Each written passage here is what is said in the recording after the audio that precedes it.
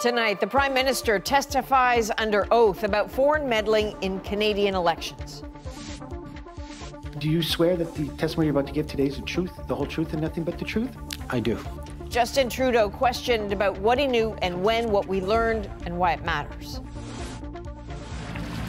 Is Canada in for another explosive wildfire season? This is really an all-hands-on-deck moment. A new warning about the rising risk across the country. And will that deadly attack on aid workers in Gaza change the war and the flow of food on the ground? Our correspondents are standing by. From CBC News, this is The National with Chief Correspondent Adrienne Arsenault. Thanks for joining us. Under oath and under scrutiny, the Prime Minister is revealing some of what he knew and when about attempts by foreign actors to interfere in Canadian elections.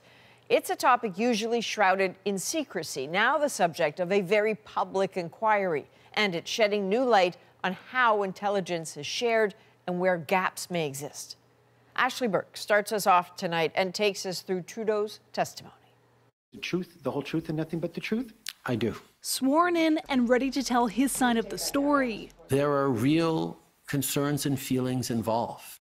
The Prime Minister's testimony, a defense of himself, his officials, and how intelligence agencies handled foreign meddling in the past two elections.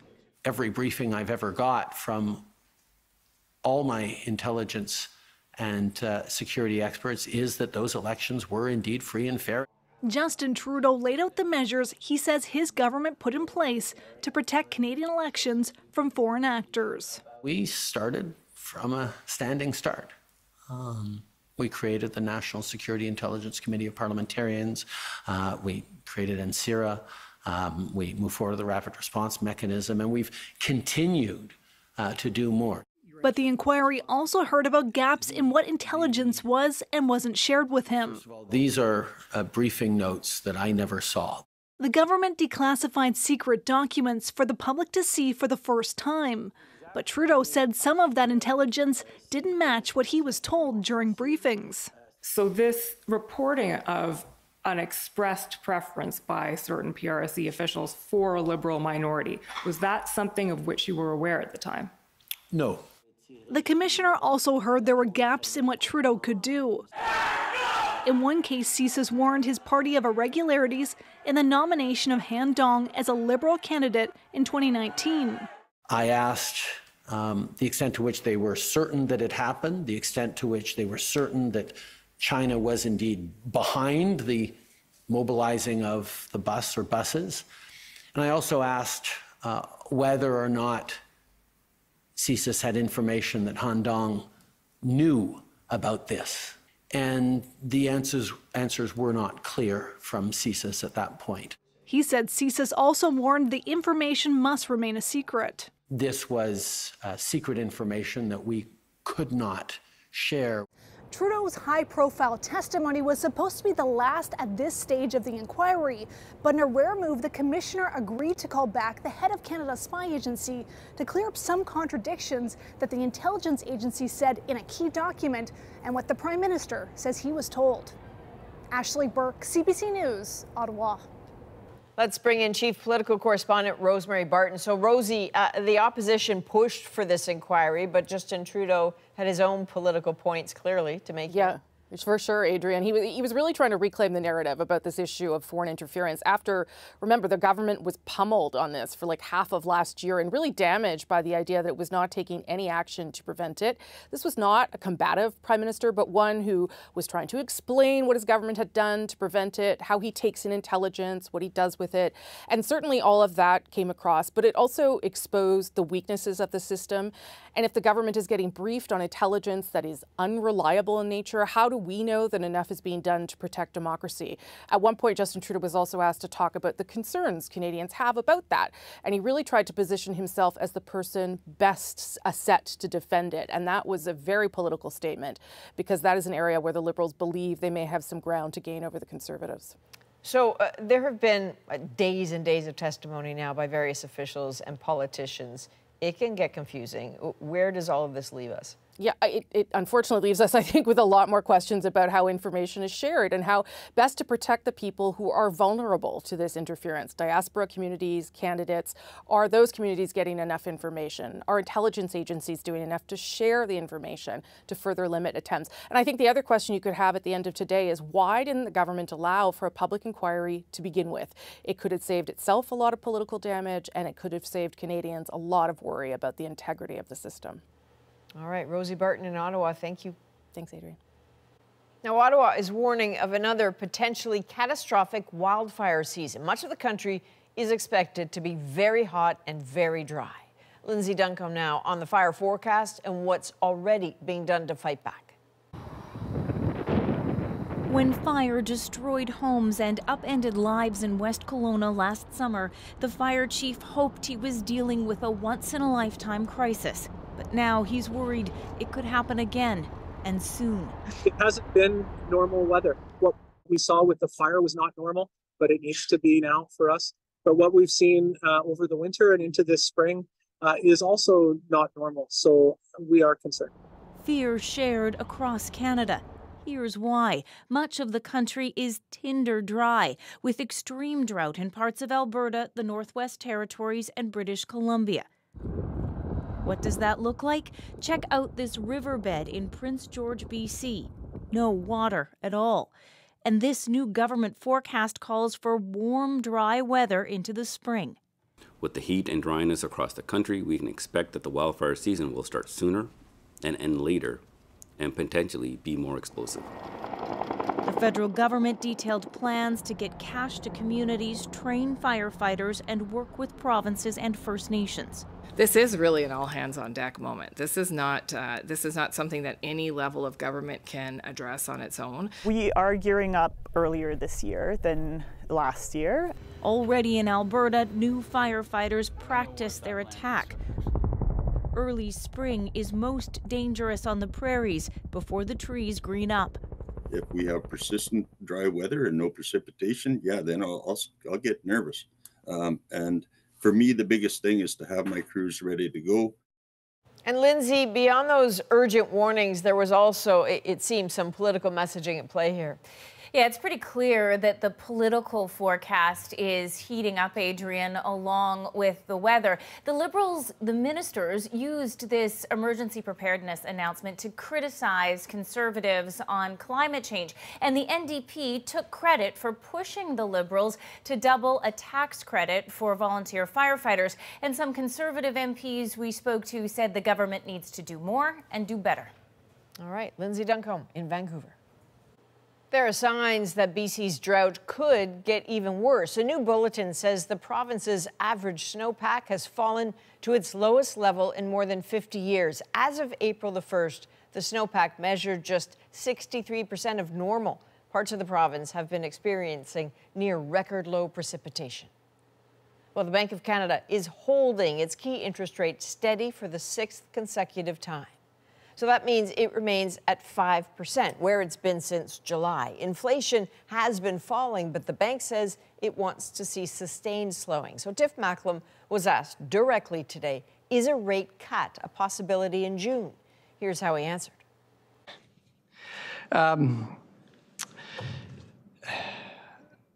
Yes, it's within the realm of possibilities. Look, I think we've been pretty clear. We are encouraged by what we've seen since January. If you look at our indicators, they're not all progressing at the same speed, but they've all been moving in the right direction. Some big sighs there. This is a great moment to bring in senior business reporter Peter Armstrong. Peter, this feels like the closest Macklem's come to cutting rates, but in terms of the tone and the content of what he just said, what did you make? Look, you can sense just how reluctant he was to get pinned down. He spent his whole statement trying to be as vague as he could about the specifics of the actual timeline. But Adrienne, as he points out, that's getting harder and harder, right? The bank has been really clear about what they needed to see before they could even start talking about rate cuts on inflation, on GDP, on jobs numbers. And another quote that he had today was, "We are seeing what we needed to see. We need to see it for longer." And all he did here was open the door. This is no promise, but even that opening of the door is a real, you could hear the heaving sigh of relief right across the country. Totally. What is the calculation that he's making at this point? And what is the reluctance to cut rates? The reluctance is that inflation could reaccelerate, like we're seeing it happen in this morning's numbers in the United States. The other big one here is the spring housing market that's already heating up. To cut rates into that would be like adding jet fuel to it. So there's a lot of monsters under the bed right now. He just wants to buy some time, lull them to sleep, and hopefully get to cutting this summer. All right, Peter Armstrong, thank you. You bet. Hundreds of farmers in Quebec say they cannot wait and see when it comes to their soaring costs. They say they can't make a living and are demanding the province steps in to help. Sarah Levitt spoke with farmers worried about going under. As tractors rolled into town, they joined a crowd of fellow farmers already there to say enough is enough. Rising costs and falling profits are pushing them to the brink. It's like we've had a triple punch over the last couple of years, so huge rise in inflation and the interest rates, and also a drop in the revenues. They blame a number of factors, including Quebec's environmental regulations, which they call too costly and complicated, and foreign competition. They say other countries export their products into Quebec too easily. This is the second protest so far, with farmers demanding more financial aid from the government. According to the union representing farmers, 1 in 10 farms are struggling with equipment payments and other debts. Among them, Nicolas Gaudette. He and his partner say pig farming has only gotten tougher since they started 12 years ago. We're investing $8 before we see $1 revenue, and it's staggering. Gaudette is one example of the 44% of young farmers the union says need to take on another job to make ends meet. I have 2 extra jobs, little contractual jobs, and my wife or spouse, Laurence, also has 2 jobs. So how many hours do you think you work a week? Probably on 7 days, probably about 80 to 90 hours usually, yeah. And that's not enough still? Well, we're not putting money away. We're just paying afloat. They have reason to be worried. The agriculture minister sympathizes but says financial supports are in place and they're working to help those struggling the most. What I tell them is that we're listening. But this expert calls those measures a stopgap fix that isn't working. There's a need to actually start rethinking programs to be able to better accommodate for the future over the long run. With 2 young daughters, Nicolas Gaudette hoped they'd one day take over the farm. Now, though, he isn't so sure. Sarah Levitt, CBC News, Dunham, Quebec. Overseas, an Israeli drone strike in Gaza has killed 3 sons of a top Hamas leader who's living in exile in Qatar. The drone hit a car they were traveling in a Gaza City refugee camp. Israel says the 3 were Hamas operatives. Hamas says it was a revenge strike and claims 4 of Ismail Haniyeh's grandchildren were also killed. The U.S. president is urging Hamas to accept the latest proposed ceasefire deal and says he's also sending a blunt message to Israel's prime minister.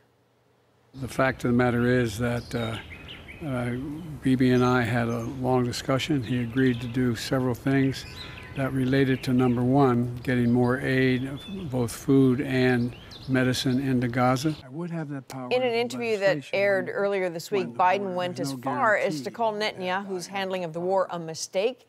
It was recorded just after Israel killed 7 aid workers in Gaza. That attack renewed focus on the dire aid situation there, which we will delve into in detail a little later. Margaret Evans and Paul Hunter will lay out where things stand right now and the pressure on Israel to get more aid in.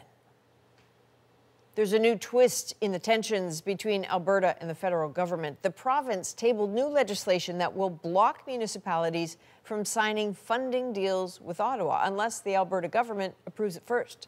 Brian Labby now with the legislation and the legal questions it raises.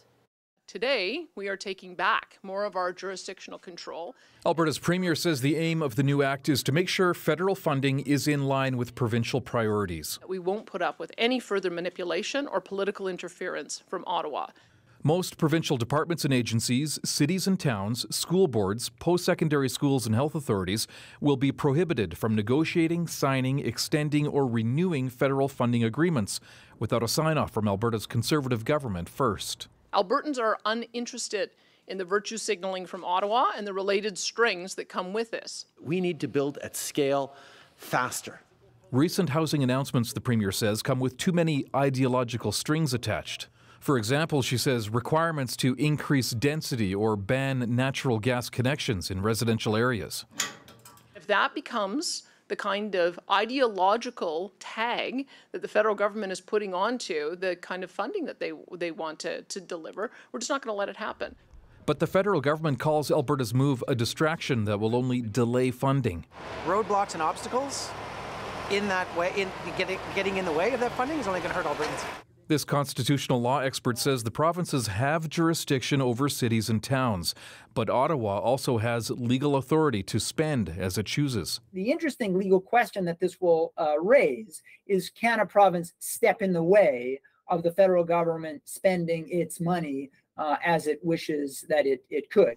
Even though the bill has been introduced, the province says it will now consult with cities, towns, school boards, and other agencies before it finalizes the legislation, which it expects to pass into law early next year.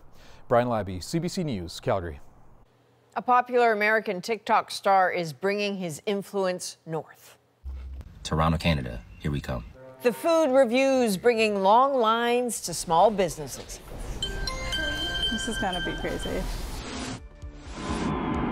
Another investigation after another whistleblower calls out Boeing. He was threatened with physical violence. And the flapping reunion of two lovebirds. It would be something like, where have you been for the last few days? We're back in 2.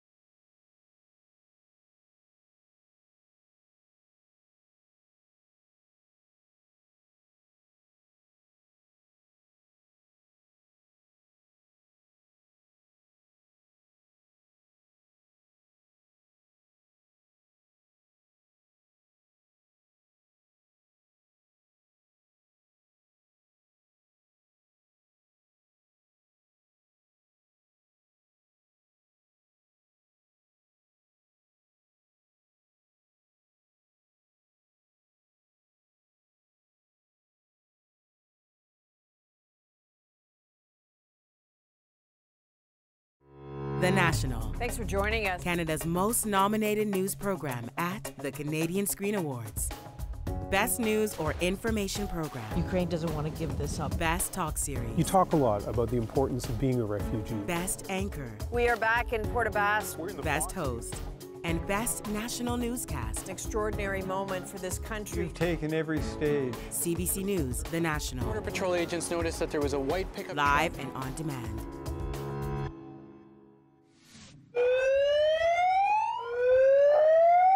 Those are flood sirens blaring in Russia near the Kazakhstan border. There's severe flooding in both countries after melting snow and ice caused several rivers to burst their banks.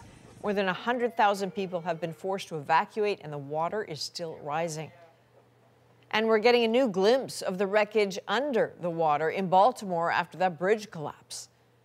The U.S. Navy released these sonar images that show a mangled mess at the bottom of the channel. They were taken to help with the salvage and recovery operation.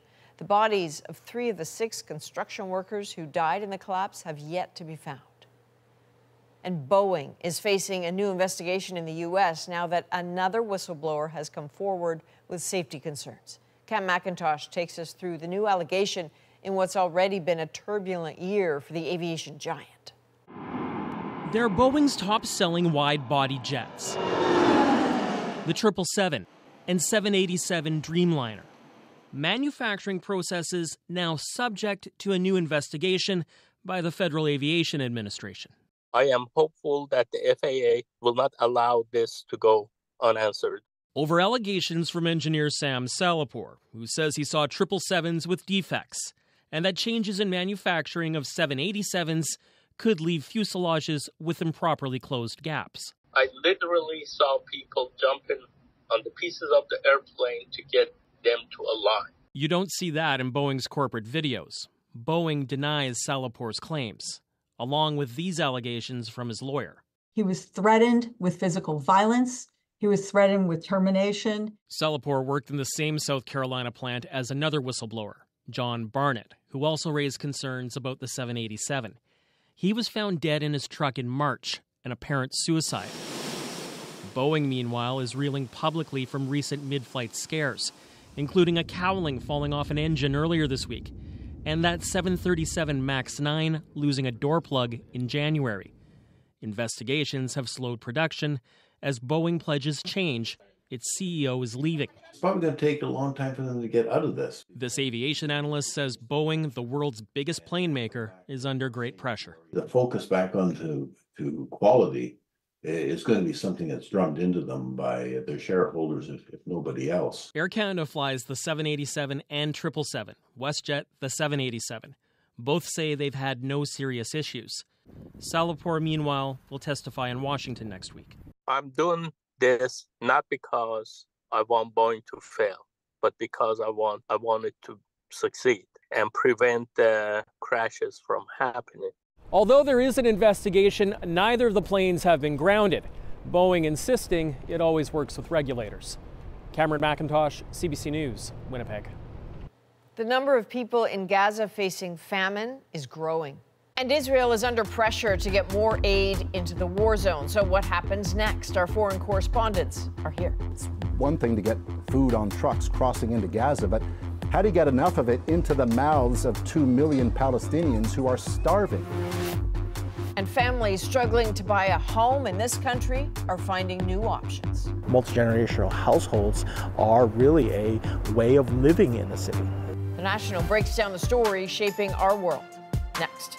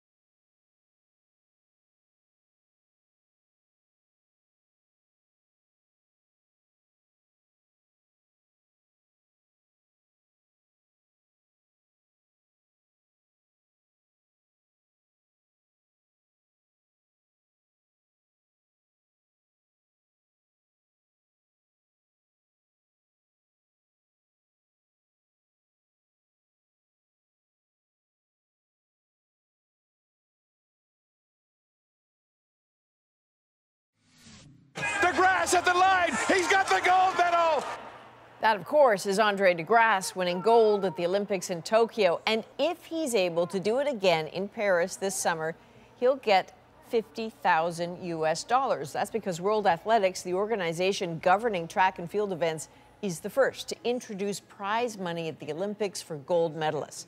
And starting at the 2028 Olympic Games, silver and bronze medalists will also be paid. A handful of restaurants in Toronto are celebrating a big boost this week after an unexpected visit from American TikTok food critic Keith Lee. And as Katie Nicholson shows us, with 16 million followers, his reviews can have a big impact. This is gonna be crazy. Minutes from opening for lunch and the online orders are already pouring in. Hey guys, let's do a little quick prayer. Dear God, we just want to thank you for this day, that the influx would not make us frustrated. Keelandra Edgecombe asking for help from the heavens after appealing to someone else on TikTok. Kenzie, tell him your mommy makes the best food. My mom makes the best food. That video posted Saturday directed at Keith Lee, an American MMA fighter. These look amazing. Boy. And one of TikTok's most influential food critics. That's good service. His reviews rack up millions of hits and drive hundreds to the small independent restaurants he visits. This is a 9.8 out of 10. And he's just eaten his way through Toronto. For sure, you're right on. God damn. Dropping review. That waffle is soft and buttery. After review.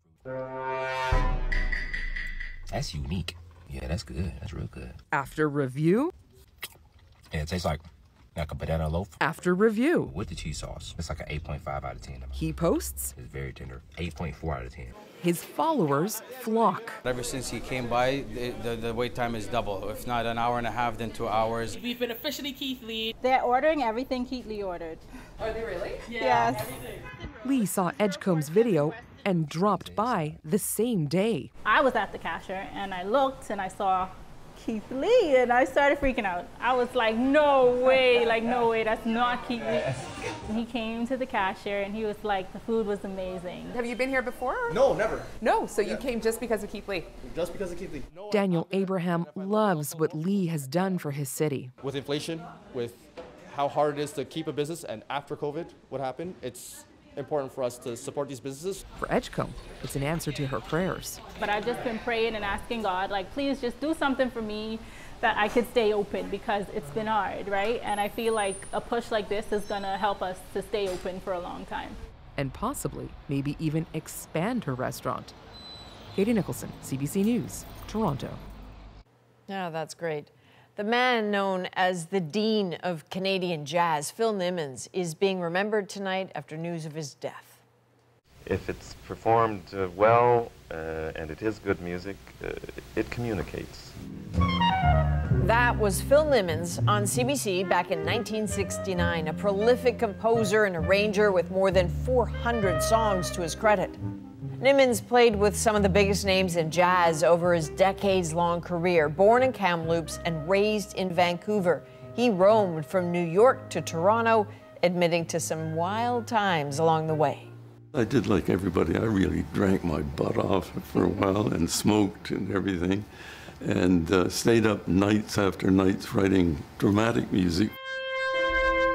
He was an officer of the Order of Canada and received the Governor-General's Performing Arts Award for Lifetime Artistic Achievement. Phil Nimmons died at home last week in Toronto, 10 months after his 100th birthday.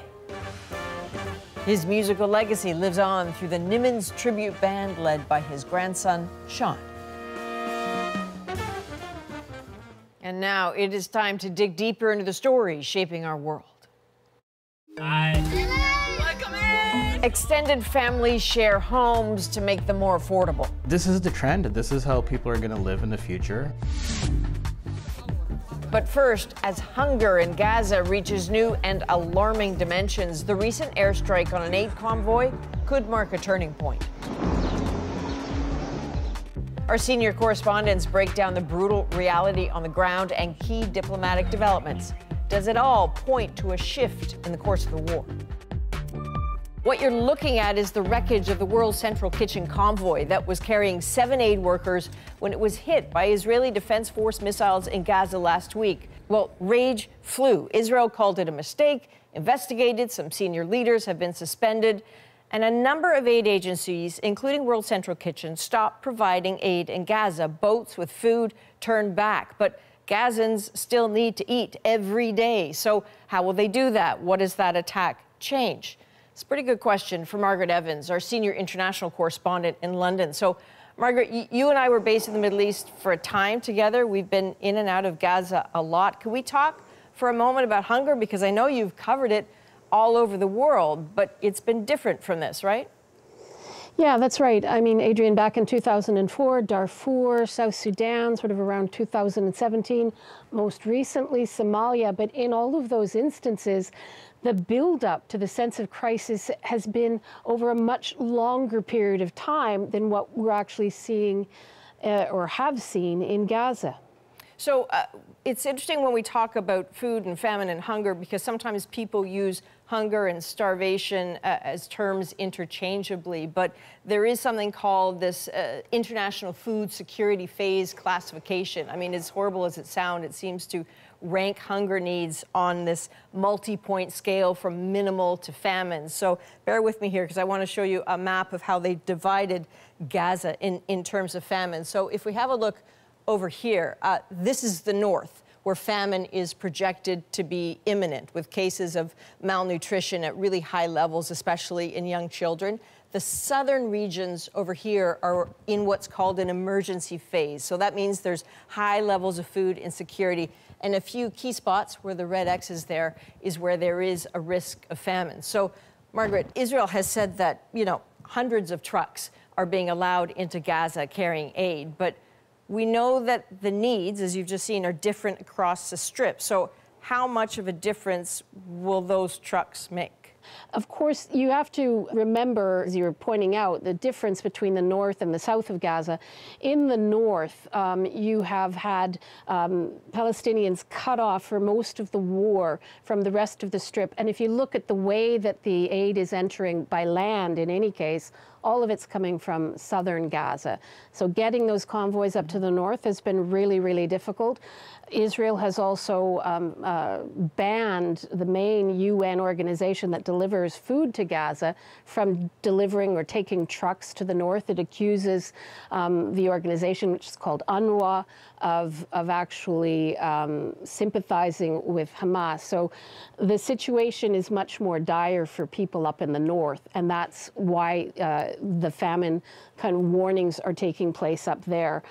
In terms of the numbers of trucks getting in, on Sunday we heard that about 320 trucks got in. That is definitely an increase, but it's certainly nowhere near the 500 trucks that need to get in every day, according to aid agencies, to sort of reverse this sort of pending famine, they say. They also say that the key to doing that is sustainability. So while we're talking about this critical geography, I want to bring up another map here. So let's scroll forward a little bit.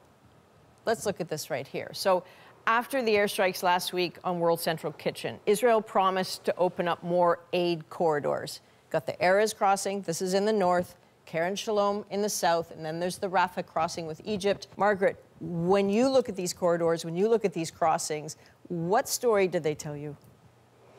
Well, the Erez crossing, I think, Adrienne, is the one that's most important. You know it well. Before the war, it was the main entry point from Israel into northern Gaza. It's where journalists would cross. It would be where Palestinians, if they had permission to leave for medical aid or for a job, would go into Israel.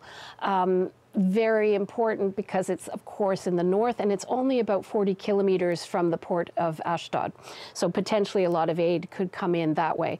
Israel has said it has been inoperable up to this point because it came under attack by Hamas militants on October 7th, but it says now it's going to reopen it. And it does have the potential to be a game changer in the north. But, you know, even if Israel does go ahead with these new corridors that it's talking about, you have to remember that it doesn't address the security issues that aid agencies have raised with Israel in the wake of the World Central Kitchen deaths. They say what they need is better coordination and guarantees from Israel in terms of protecting aid workers on the ground. There have been about 200 Palestinian aid workers killed since the start of the war, and some of those aid organizations on the ground actually believe that they're being targeted. So, you know, that's one of the main issues they say that they have to address on a systemic level. So we know that a lot of the pressure to allow for more aid into Gaza has been coming from the United States, which makes this a pretty good moment to bring in CBC correspondent Paul Hunter in Washington. Paul, thanks for being with us. We can imagine the trucks we've seen heading into Gaza are part of the answer to that pressure from President Joe Biden. The U.S. wants more right now, is that right? 100%, Adrienne. The U.S. very much wants tactile, real-world, measurable steps taken by Israel to end the suffering in Gaza, and it wants them quickly. Think back to that phone call last week between Joe Biden and Benjamin Netanyahu. You may recall, Adrienne, that was a late night for you and me here in the National because there were developments from Israel throughout the evening. Amazing when you think about it, how quickly after that 30-minute phone call that Israel announced that it would indeed be allowing aid in through Erez and beyond. But that's because in that phone call, Biden is said to have demanded speed, demanded that Israel announce those steps that night, and it did. The aid is desperately needed in Gaza, but this issue is massively important for the political future of Joe Biden. Yes, he's had a long history of engagement with the situation in the Middle East, long relationship with Netanyahu going back decades. His support for Israel is solid. But this is an election year in the U.S., and Biden has taken a ton of heat for not pushing back hard enough against Israel. It's interesting, over the course of time, we've been reporting on this story. You know, early days, it was, X number of Palestinians dead, then 5,000, 10, 12, 18,000, 25, now 33,000, right? Then all of a sudden, 7 aid workers get killed, and Biden makes that phone call. In Canada, we talk about Jacob Flickinger as the Canadian killed, but of course he was a dual citizen. And here, the headline is an American killed, not lost on Joe Biden. On top of that, the significance of the pressure from Arab and Muslim Americans on Biden can't be overstated. Bottom line, Biden wants Israel to take those steps and to do so quickly because Palestinians in Gaza desperately need them, but as well to show Americans he's doing something on it and he's taking this on in a way that actually makes a difference. Right, and bottom line for Gazans is they need to eat tonight, right? So even if Israel were to open up those aid corridors we just talked about, including in the north, who polices those convoys? Who distributes that aid? Yeah, and Margaret was getting at this in a way. Look, it's not really clear is the answer, at least not in any meaningful way, and that's another major problem. It's one thing to get food on trucks crossing into Gaza, but how do you get enough of it into the mouths of 2 million Palestinians who are starving? Desperation in Gaza is fierce. Remember that drone video of the aid drop onto the beach a few weeks ago and Palestinians kind of screaming out in all directions trying to get at it? Well, that's because they're all starving and they'll do whatever it takes to get food. There are myriad stories of aid trucks, once they get in, being looted.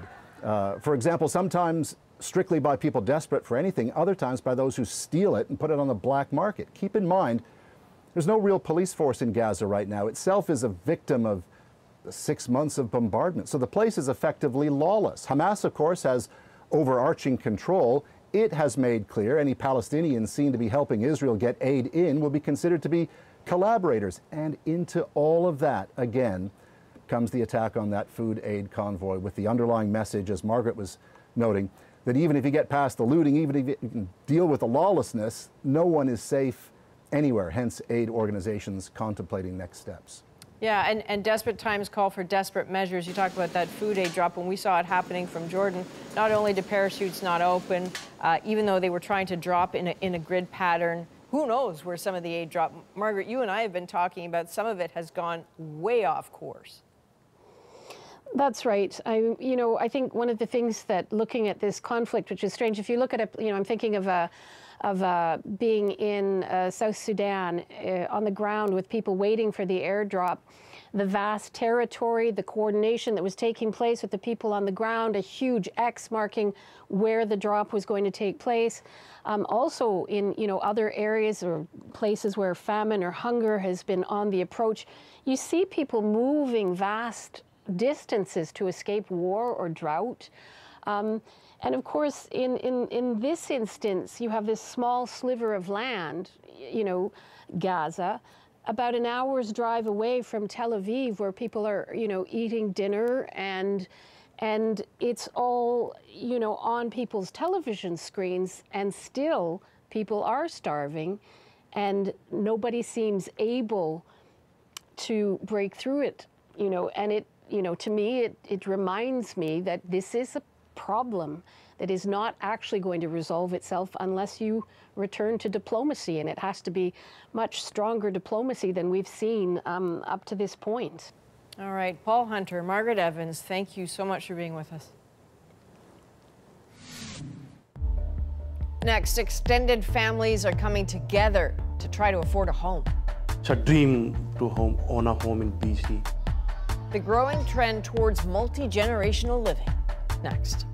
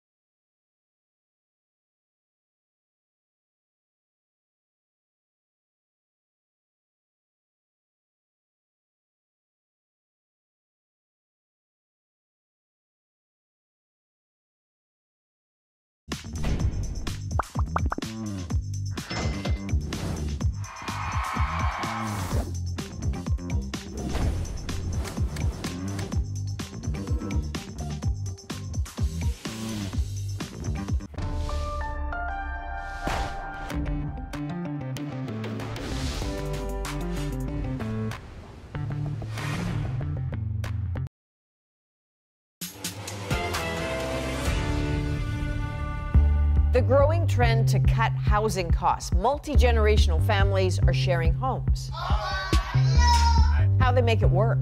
We want to stay out of their lives when that makes sense. Living together, you can share everything.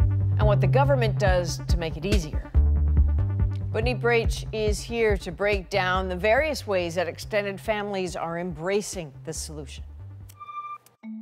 Beautiful BC, where homes can easily cost over $1 million, even $2 million, and rent is typically the highest in Canada.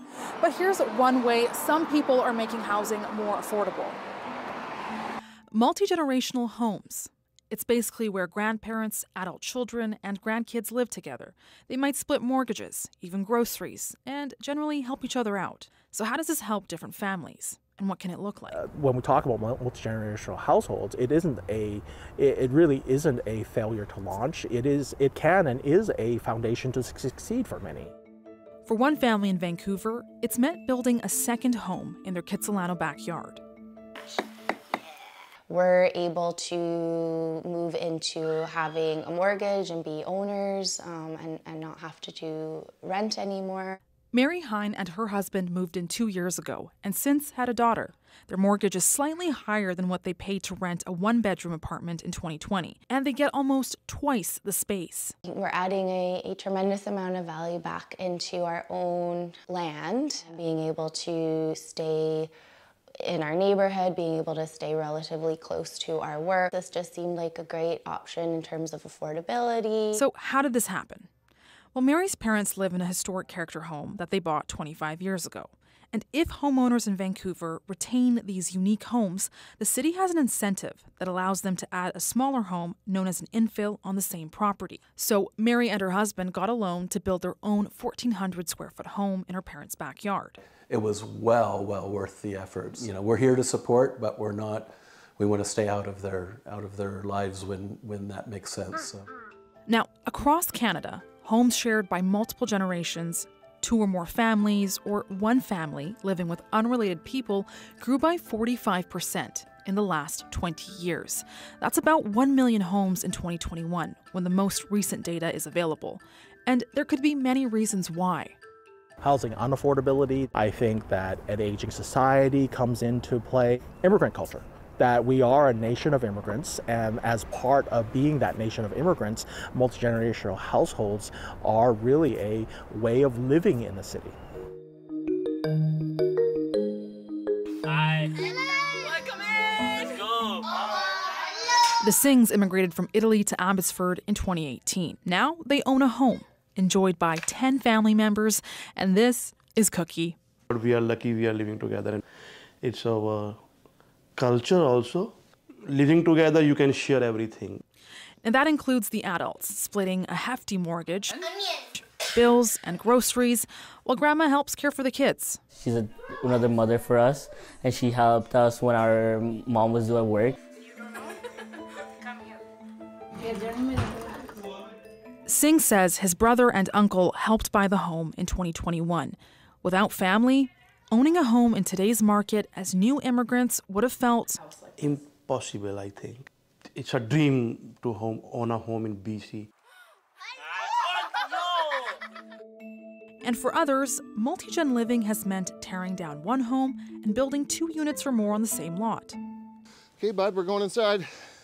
This is going to be your home one day. It's hard in the city to, for a single family to, to have a single detached home. It really is. So the pool of resources it made this achievable. Chris's family built a duplex. He will live on one side, his wife's mother and brother in the other. That's about getting everyone close together and having some square footage to raise this little guy.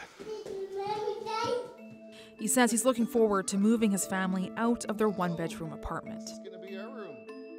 Now, multi-generational living isn't a new concept, but experts say current government initiatives mean we could see more of it.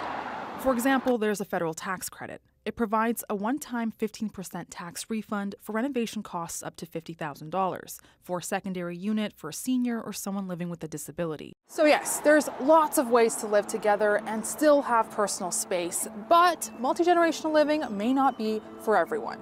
It can still be hard to find the right space or enough space that's affordable. There can be questions around privacy and how to share parking. But beyond the challenges, these families say it's one way to cut costs and build a foundation together. And Benit tells us that a new BC law allows secondary suites to be built in larger homes with a separate kitchen and living space, and detached units can be built on single-family lots. Municipalities will have until June 30th to incorporate those changes in their bylaws. Next, a pretty dramatic reunion for a couple of lovebirds. The two saw each other from a distance and then immediately started coming towards each other, which is very, very touching. Their happy dance in our moment.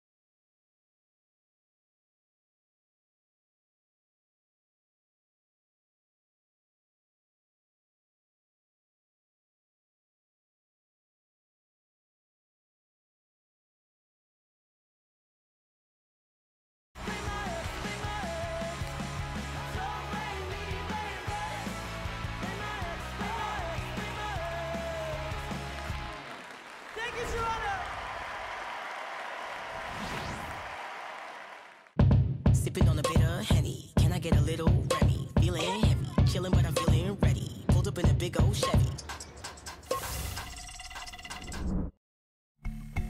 Those are swan mates, Mango and Charlotte, reuniting for the first time in days, and boy, does it feel sweet. So here's the thing. Mango was off receiving treatment at the Toronto Wildlife Centre, leaving Charlotte all alone. When he did come back, they had quite the reaction, and the reunion is our moment. The two saw each other from a distance and recognized each other's swan voices, and then immediately started coming towards each other, which is very, very touching. The male swan is named Mango and his mate is Charlotte. Only the swans really know what they were saying to each other, of course, but we would imagine, it would be something like, hey, you're back. Where have you been for the last few days? So the male swan in this video, we've had him in twice for medical treatment. He actually had fishing line tightly wrapped around his bill and his tongue. And then recently he was noticed in the area with blood on his feathers and he was brought in for treatment at that time. And then we took him back to his area to be released. There's Y37 coming out. I've actually been told that since he was released, they have been seen mating. And they're getting ready to lay their eggs for the year and raise their babies. Okay, the music just sort of brings it home. Trumpeter swans do mate for life. It is mating season. They knew they had to hurry to get them back together. And swans don't take kindly to strangers in their midst. So it's pretty clear those two had some history. From all of us at The National, thank you for being with us. You can watch anywhere, anytime on the free CBC News app and subscribe to The National's YouTube channel. I'm Adrienne Arsenault. Take care.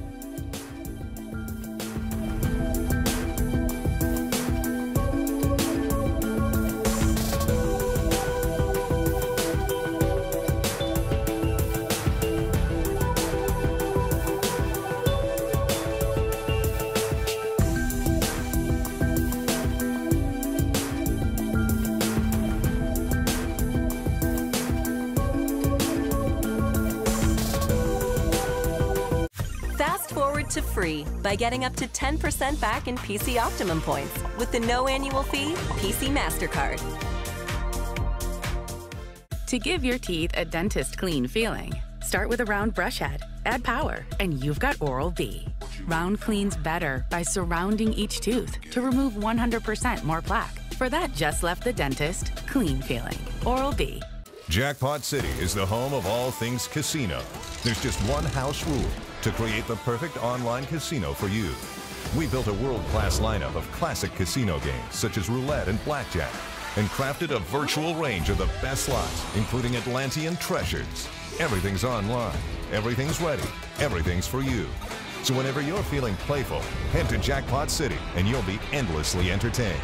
Jackpot City, casino games perfectly made for you. Get up to 10% back in PC Optimum points with the no annual fee PC MasterCard and fast forward to free.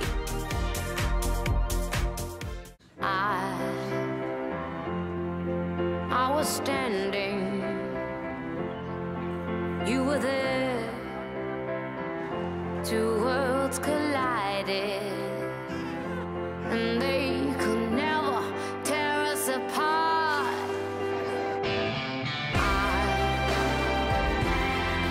I was standing, you were there. Introducing Madrid Excepcional, inspired by the soul of Madrid.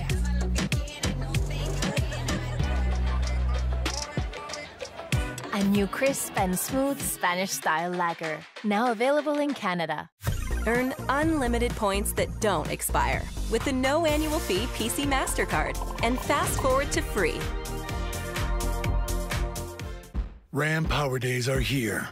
The power to choose from the most awarded truck brand over the last 5 years.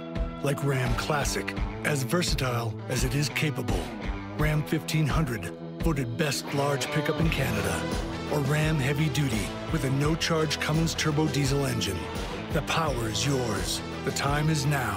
Get 20% off MSRP on Ram Classic for up to $14,200 in discounts. Plus get 4.99% financing. Leon's Cyber Super Sale ends Wednesday. Last chance to get amazing cyber specials throughout the showroom. Plus, take up to 40% off select black tag furniture and mattresses. Shop our Cyber Super Sale before it's gone. Visit leons.ca for details.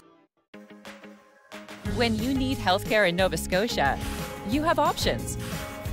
With services available at pharmacy clinics, mobile care clinics, urgent treatment centers, and virtual care. You have more options than you think, right in your community. Find out how you can access more healthcare faster at novascotia.ca/actionforhealth. Recycle My Electronics ensures the destruction of personal data stored on hardware because safety and security counts. And there's a drop-off location within 30 minutes of most homes in Nova Scotia. The future is in your hands. Don't let it go to waste. To find out what and where to recycle, visit recyclemyelectronics.ca. Tonight, the Prime Minister testifies under oath about foreign meddling in Canadian elections. Do you swear that the testimony you're about to give today is the truth, the whole truth, and nothing but the truth? I do. Justin Trudeau questioned about what he knew and when, what we learned, and why it matters. Is Canada in for another explosive wildfire season? This is really an all-hands-on-deck moment. A new warning about the rising risk across the country. And will that deadly attack on aid workers in Gaza change the war and the flow of food on the ground? Our correspondents are standing by. From CBC News, this is The National with Chief Correspondent Adrienne Arsenault. Thanks for joining us. Under oath and under scrutiny, the Prime Minister is revealing some of what he knew and when about attempts by foreign actors to interfere in Canadian elections. It's a topic usually shrouded in secrecy, now the subject of a very public inquiry, and it's shedding new light on how intelligence is shared and where gaps may exist. Ashley Burke starts us off tonight and takes us through Trudeau's testimony. The truth, the whole truth, and nothing but the truth? I do. Sworn in and ready to tell his side of the story. There are real concerns and feelings involved. The Prime Minister's testimony, a defense of himself, his officials, and how intelligence agencies handled foreign meddling in the past 2 elections. Every briefing I've ever got from all my intelligence and security experts is that those elections were indeed free and fair. Justin Trudeau laid out the measures he says his government put in place to protect Canadian elections from foreign actors. We started from a standing start. We created the National Security Intelligence Committee of Parliamentarians. We created NSIRA. We moved forward to the Rapid Response Mechanism, and we've continued to do more. But the inquiry also heard about gaps in what intelligence was and wasn't shared with him. These are briefing notes that I never saw. The government declassified secret documents for the public to see for the first time. But Trudeau said some of that intelligence didn't match what he was told during briefings. So this reporting of an expressed preference by certain PRSE officials for a Liberal minority, was that something of which you were aware at the time? No. The commissioner also heard there were gaps in what Trudeau could do. In one case, CSIS warned his party of irregularities in the nomination of Han Dong as a Liberal candidate in 2019.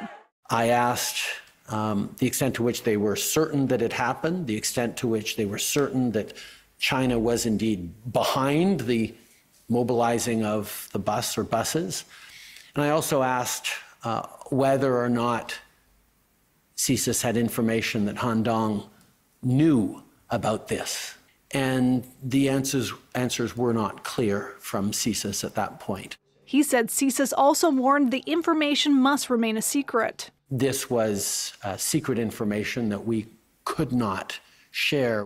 Trudeau's high-profile testimony was supposed to be the last at this stage of the inquiry, but in a rare move, the commissioner agreed to call back the head of Canada's spy agency to clear up some contradictions that the intelligence agency said in a key document and what the Prime Minister says he was told.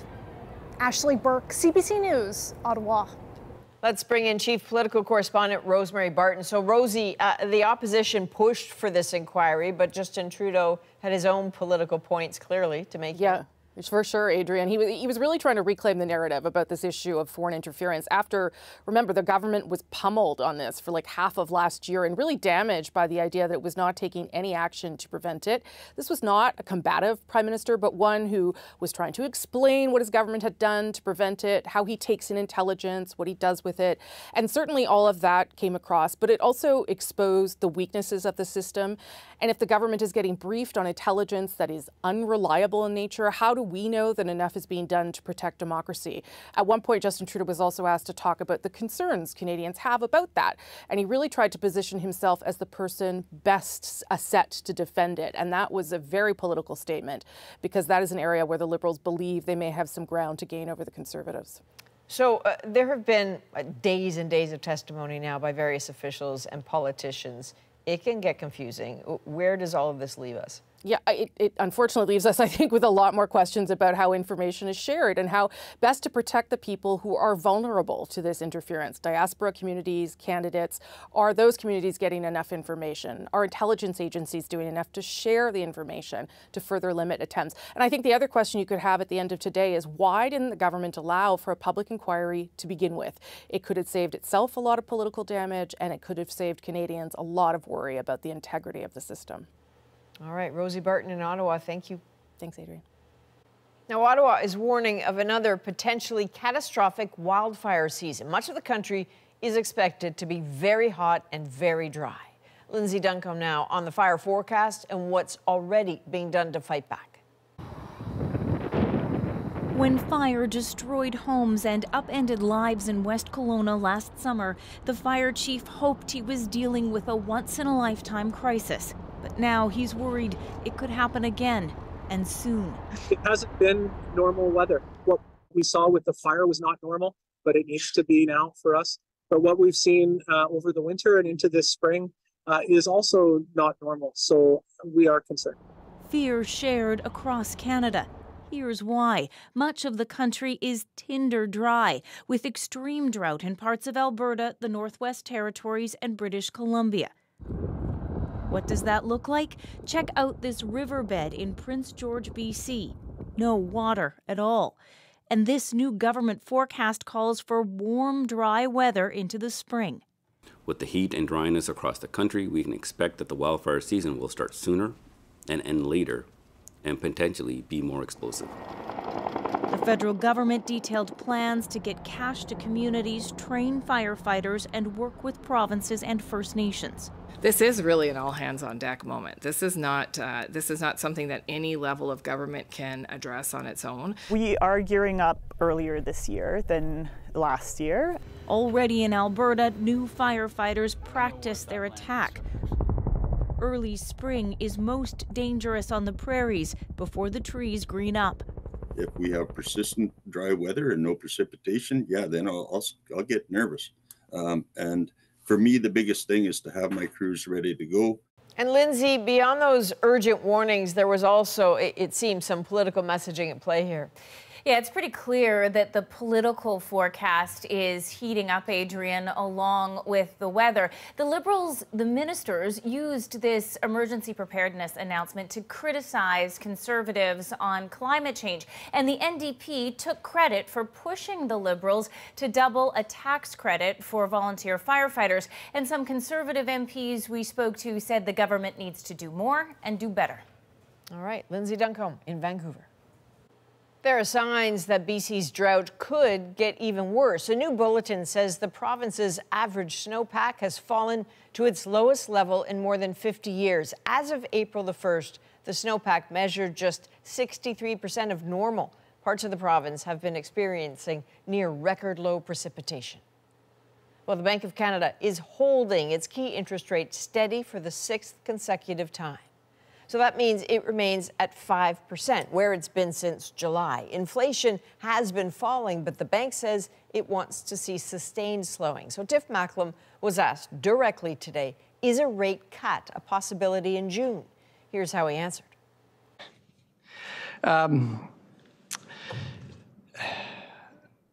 Yes, it's within the realm of possibilities. Look, I think we've been pretty clear. We are encouraged by what we've seen since January. If you look at our indicators, they're not all progressing at the same speed, but they've all been moving in the right direction.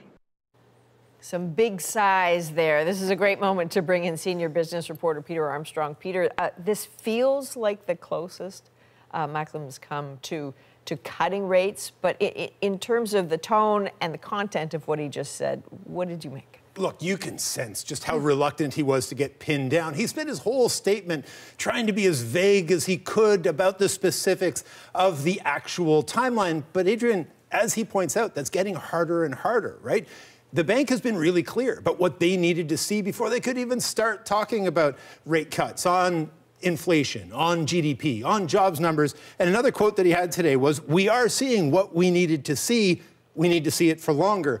And all he did here was open the door. This is no promise, but even that opening of the door is a real, you could hear the heaving sigh of relief right across the country. Totally. What is the calculation that he's making at this point? And what is the reluctance to cut rates? The reluctance is that inflation could reaccelerate, like we're seeing it happen in this morning's numbers in the United States. The other big one here is the spring housing market that's already heating up. To cut rates into that would be like adding jet fuel to it.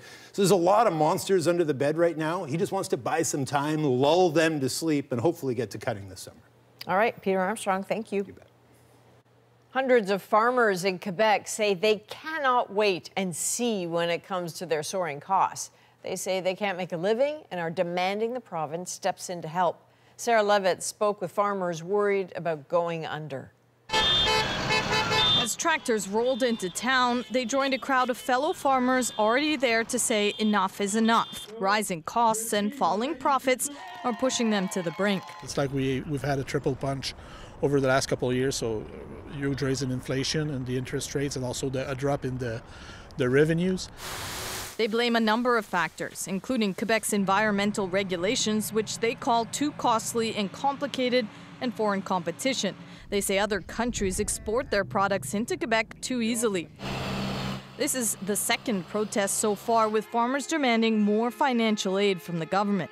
According to the union representing farmers, 1 in 10 farms are struggling with equipment payments and other debts. Among them, Nicolas Gaudette.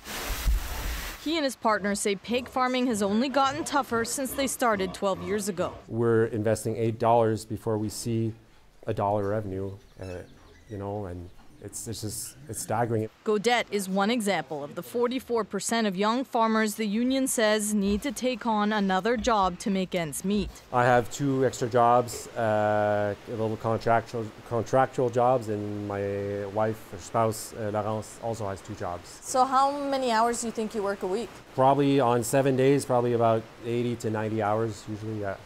And that's not enough still?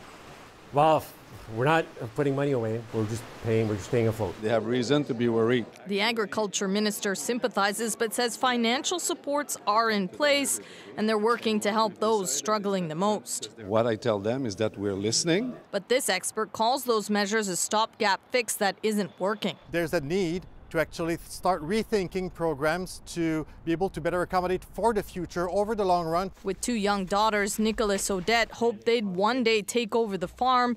Now, though, he isn't so sure. Sarah Levitt, CBC News, Dunham, Quebec. Overseas, an Israeli drone strike in Gaza has killed 3 sons of a top Hamas leader who's living in exile in Qatar. The drone hit a car they were traveling in a Gaza City refugee camp. Israel says the 3 were Hamas operatives. Hamas says it was a revenge strike and claims 4 of Ismail Haniyeh's grandchildren were also killed. The U.S. president is urging Hamas to accept the latest proposed ceasefire deal and says he's also sending a blunt message to Israel's prime minister. The fact of the matter is that Bibi and I had a long discussion. He agreed to do several things that related to, number 1, getting more aid, both food and medicine, into Gaza. In an interview that aired earlier this week, Biden went as far as to call Netanyahu's handling of the war a mistake. It was recorded just after Israel killed 7 aid workers in Gaza. That attack renewed focus on the dire aid situation there, which we will delve into in detail a little later. Margaret Evans and Paul Hunter will lay out where things stand right now and the pressure on Israel to get more aid in. There's a new twist in the tensions between Alberta and the federal government. The province tabled new legislation that will block municipalities from signing funding deals with Ottawa unless the Alberta government approves it first. Brian Labby now with the legislation and the legal questions it raises. Today, we are taking back more of our jurisdictional control. Alberta's Premier says the aim of the new act is to make sure federal funding is in line with provincial priorities. We won't put up with any further manipulation or political interference from Ottawa. Most provincial departments and agencies, cities and towns, school boards, post-secondary schools and health authorities will be prohibited from negotiating, signing, extending or renewing federal funding agreements without a sign-off from Alberta's Conservative government first. Albertans are uninterested in the virtue signaling from Ottawa and the related strings that come with this. We need to build at scale faster. Recent housing announcements, the Premier says, come with too many ideological strings attached. For example, she says requirements to increase density or ban natural gas connections in residential areas. If that becomes the kind of ideological tag that the federal government is putting onto the kind of funding that they want to deliver, we're just not going to let it happen. But the federal government calls Alberta's move a distraction that will only delay funding. Roadblocks and obstacles in that way, getting in the way of that funding is only going to hurt Albertans. A constitutional law expert says the provinces have jurisdiction over cities and towns, but Ottawa also has legal authority to spend as it chooses. The interesting legal question that this will raise is, can a province step in the way of the federal government spending its money as it wishes that it could? Even though the bill has been introduced, the province says it will now consult with cities, towns, school boards and other agencies before it finalizes the legislation, which it expects to pass into law early next year. Brian Labby, CBC News, Calgary. A popular American TikTok star is bringing his influence north. Toronto, Canada, here we come. The food reviews bringing long lines to small businesses. This is gonna be crazy. Another investigation after another whistleblower calls out Boeing. He was threatened with physical violence. And the flapping reunion of two lovebirds. It would be something like, where have you been for the last few days? We're back in 2.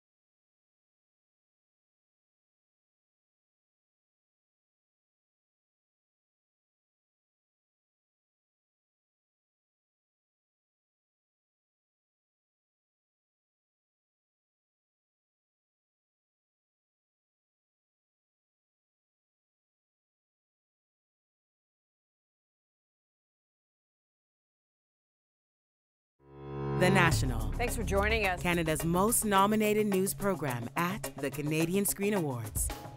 Best news or information program. Ukraine doesn't want to give this up. Best talk series. You talk a lot about the importance of being a refugee. Best anchor. We are back in Port-au-Basque. Best host.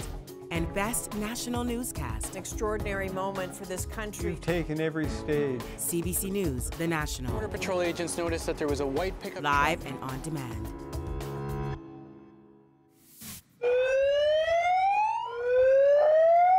Those are flood sirens blaring in Russia near the Kazakhstan border. There's severe flooding in both countries after melting snow and ice caused several rivers to burst their banks. More than 100,000 people have been forced to evacuate, and the water is still rising. And we're getting a new glimpse of the wreckage under the water in Baltimore after that bridge collapse. The U.S. Navy released these sonar images that show a mangled mess at the bottom of the channel. They were taken to help with the salvage and recovery operation. The bodies of 3 of the 6 construction workers who died in the collapse have yet to be found.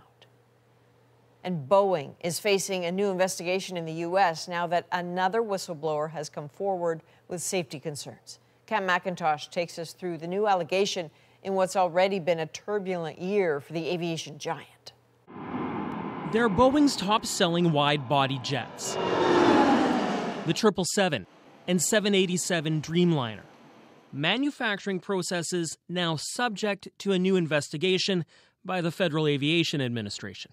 I am hopeful that the FAA will not allow this to go unanswered.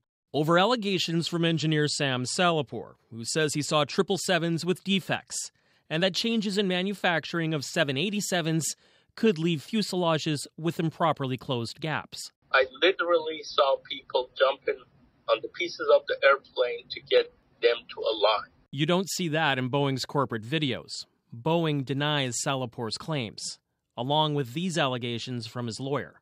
He was threatened with physical violence. He was threatened with termination. Salapur worked in the same South Carolina plant as another whistleblower, John Barnett, who also raised concerns about the 787. He was found dead in his truck in March, an apparent suicide.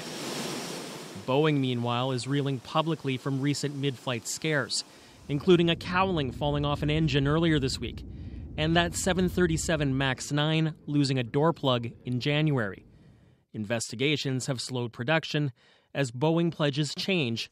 Its CEO is leaving. It's probably going to take a long time for them to get out of this. This aviation analyst says Boeing, the world's biggest plane maker, is under great pressure. The focus back onto quality is going to be something that's drummed into them by their shareholders, if nobody else. Air Canada flies the 787 and 777, WestJet the 787. Both say they've had no serious issues. Salapur, meanwhile, will testify in Washington next week. I'm doing this not because I want Boeing to fail, but because I want it to succeed and prevent crashes from happening. Although there is an investigation, neither of the planes have been grounded. Boeing insisting it always works with regulators. Cameron McIntosh, CBC News, Winnipeg. The number of people in Gaza facing famine is growing. And Israel is under pressure to get more aid into the war zone. So what happens next? Our foreign correspondents are here. It's one thing to get food on trucks crossing into Gaza, but how do you get enough of it into the mouths of 2 million Palestinians who are starving? And families struggling to buy a home in this country are finding new options. Multi-generational households are really a way of living in the city. The National breaks down the story shaping our world. Next.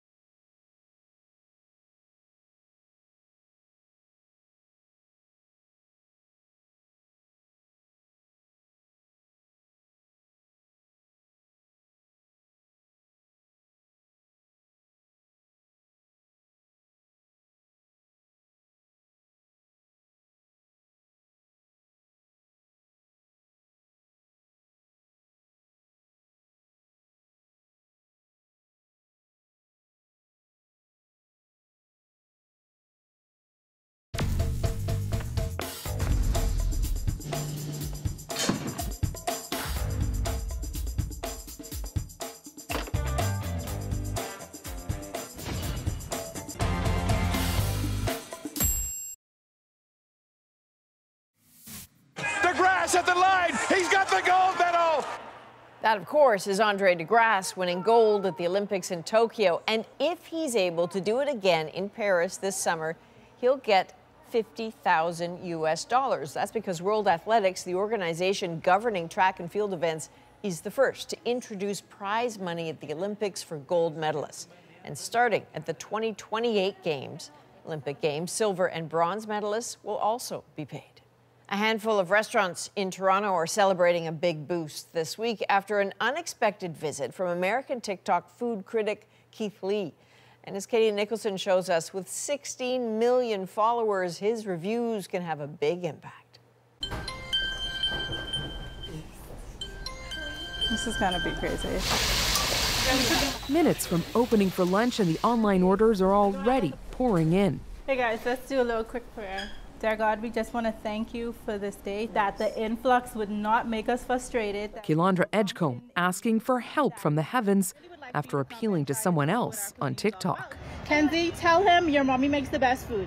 My mom makes the best food. That video posted Saturday directed at Keith Lee, an American MMA fighter. These look amazing. Boy. And one of TikTok's most influential food critics. That's good service. His reviews rack up millions of hits and drive hundreds to the small independent restaurants he visits. This is a 9.8 out of 10. And he's just eaten his way through Toronto. For sure, you're right on. God damn. Dropping review. That waffle is soft and buttery. After review. That's unique. Yeah, that's good. That's real good. After review. Yeah, it tastes like a banana loaf. After review. With the cheese sauce. It's like an 8.5 out of 10. He posts. It's very tender. 8.4 out of 10. His followers flock. Ever since he came by, the wait time is double. If not an hour and a half, then 2 hours. We've been officially Keith Lee. They're ordering everything Keith Lee ordered. Are they really? Yeah, yes. Everything. Lee saw Edgecombe's video and dropped by the same day. I was at the cashier and I looked and I saw Keith Lee and I started freaking out. I was like, no way, that's not Keith Lee. And he came to the cashier and he was like, the food was amazing. Have you been here before? No, never. No, so you came just because of Keith Lee? Just because of Keith Lee. Daniel Abraham loves what Lee has done for his city. With inflation, with how hard it is to keep a business, and after COVID, what happened, it's important for us to support these businesses. For Edgecombe, it's an answer to her prayers. But I've just been praying and asking God, like, please just do something for me that I could stay open, because it's been hard, right? And I feel like a push like this is gonna help us to stay open for a long time. And possibly, maybe even expand her restaurant. Katie Nicholson, CBC News, Toronto. Yeah, that's great. The man known as the Dean of Canadian Jazz, Phil Nimmons, is being remembered tonight after news of his death. If it's performed well and it is good music, it communicates. That was Phil Nimmons on CBC back in 1969, a prolific composer and arranger with more than 400 songs to his credit. Nimmons played with some of the biggest names in jazz over his decades-long career. Born in Kamloops and raised in Vancouver, he roamed from New York to Toronto, admitting to some wild times along the way. I did like everybody. I really drank my butt off for a while and smoked and everything, and stayed up nights after nights writing dramatic music. He was an officer of the Order of Canada and received the Governor-General's Performing Arts Award for Lifetime Artistic Achievement. Phil Nimmons died at home last week in Toronto, 10 months after his 100th birthday. His musical legacy lives on through the Nimmons Tribute Band led by his grandson, Sean. And now it is time to dig deeper into the stories shaping our world. Extended families share homes to make them more affordable. This is the trend. This is how people are going to live in the future. But first, as hunger in Gaza reaches new and alarming dimensions, the recent airstrike on an aid convoy could mark a turning point. Our senior correspondents break down the brutal reality on the ground and key diplomatic developments. Does it all point to a shift in the course of the war?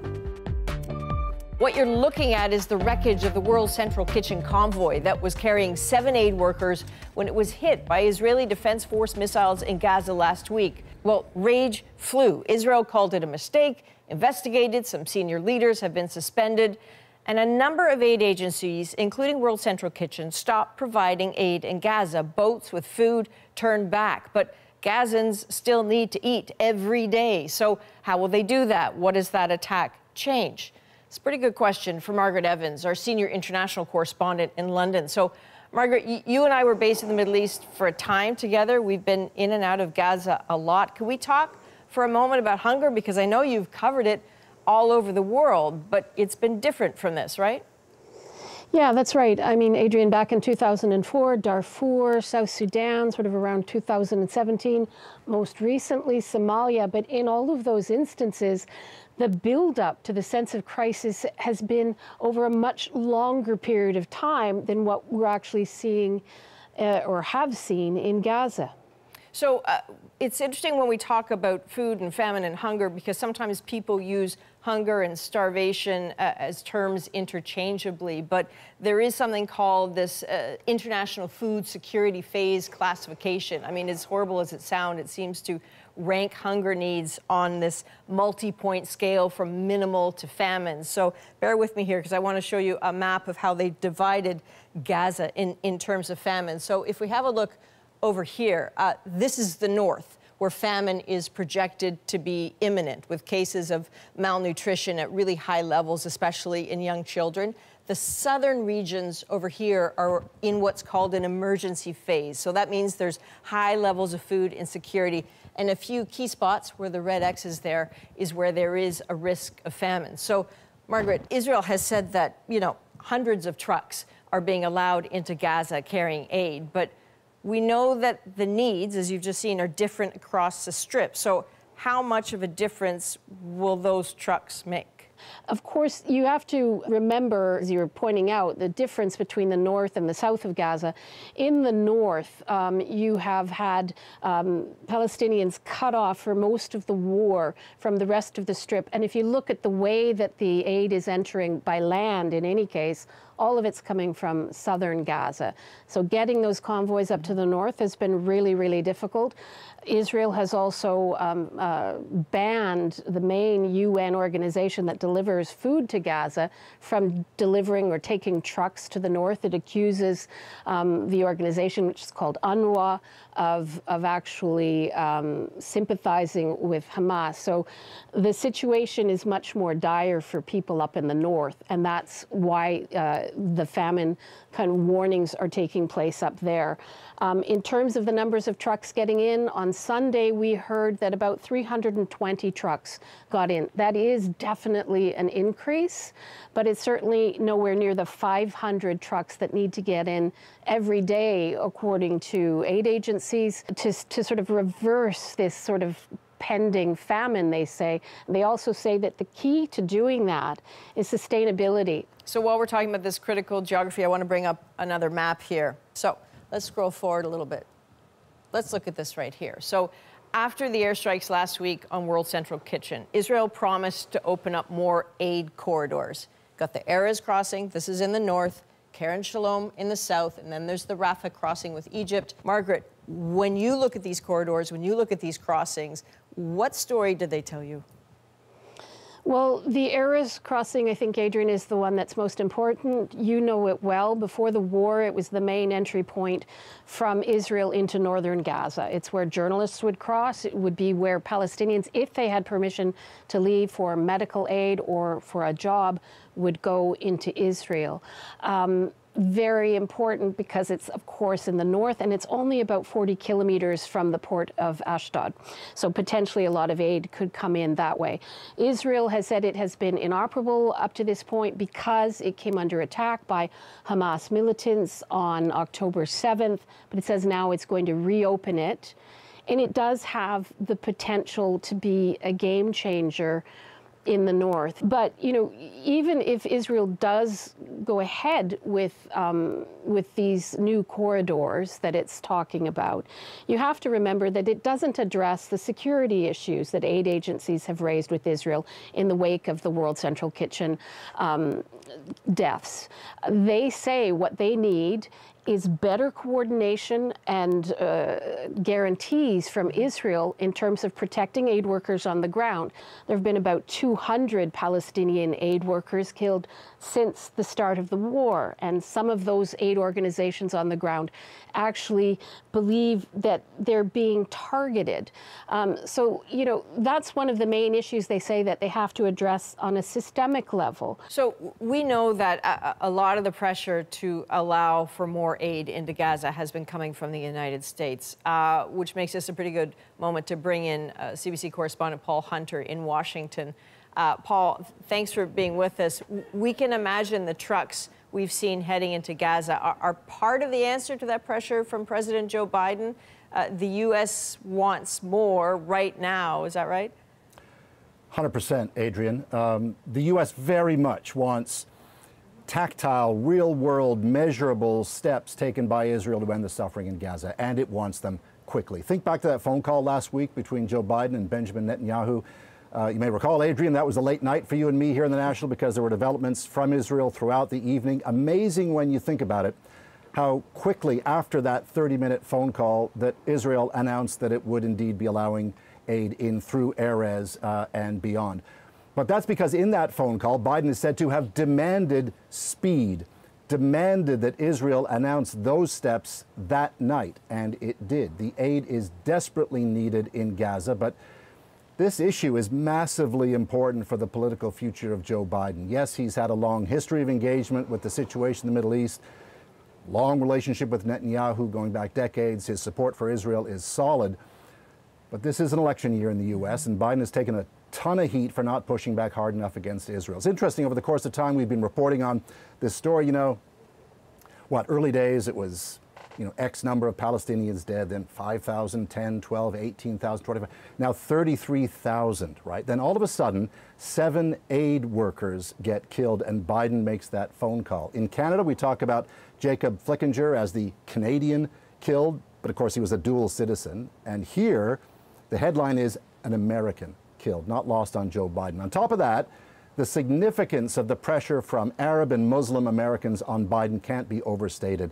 Bottom line, Biden wants Israel to take those steps and to do so quickly because Palestinians in Gaza desperately need them, but as well to show Americans he's doing something on it and he's taking this on in a way that actually makes a difference. Right, and bottom line for Gazans is they need to eat tonight, right? So even if Israel were to open up those aid corridors we just talked about, including in the north, who polices those convoys, who distributes that aid? Yeah, and Margaret was getting at this in a way. Look, it's not really clear is the answer, at least not in any meaningful way, and that's another major problem. It's one thing to get food on trucks crossing into Gaza, but how do you get enough of it into the mouths of 2 million Palestinians who are starving? Desperation in Gaza is fierce. Remember that drone video of the aid drop onto the beach a few weeks ago and Palestinians kind of streaming out in all directions trying to get at it? Well, it's because they're all starving and they'll do whatever it takes to get food. There are myriad stories of aid trucks, once they get in, being looted. For example, sometimes strictly by people desperate for anything, other times by those who steal it and put it on the black market. Keep in mind, there's no real police force in Gaza right now. Itself is a victim of the 6 months of bombardment. So the place is effectively lawless. Hamas, of course, has overarching control. It has made clear any Palestinians seen to be helping Israel get aid in will be considered to be collaborators. And into all of that, again, comes the attack on that food aid convoy with the underlying message, as Margaret was noting, that even if you get past the looting, even if you can deal with the lawlessness, no one is safe anywhere, hence aid organizations contemplating next steps. Yeah, and desperate times call for desperate measures. You talked about that food aid drop. When we saw it happening from Jordan, not only did parachutes not open, even though they were trying to drop in a grid pattern, who knows where some of the aid dropped. Margaret, you and I have been talking about some of it has gone way off course. That's right. I think one of the things that looking at this conflict, which is strange, if you look at it, I'm thinking of a being in South Sudan on the ground with people waiting for the airdrop, the vast territory, the coordination that was taking place with the people on the ground, a huge X marking where the drop was going to take place. Also in other areas or places where famine or hunger has been on the approach, you see people moving vast distances to escape war or drought. And of course, in this instance, you have this small sliver of land, Gaza, about an hour's drive away from Tel Aviv, where people are, eating dinner, and it's all, on people's television screens, and still people are starving, and nobody seems able to break through it, and it, to me, it reminds me that this is a problem that is not actually going to resolve itself unless you return to diplomacy, and it has to be much stronger diplomacy than we've seen up to this point. All right, Paul Hunter, Margaret Evans, thank you so much for being with us. Next, extended families are coming together to try to afford a home. It's a dream to own a home in BC. The growing trend towards multi-generational living. Next.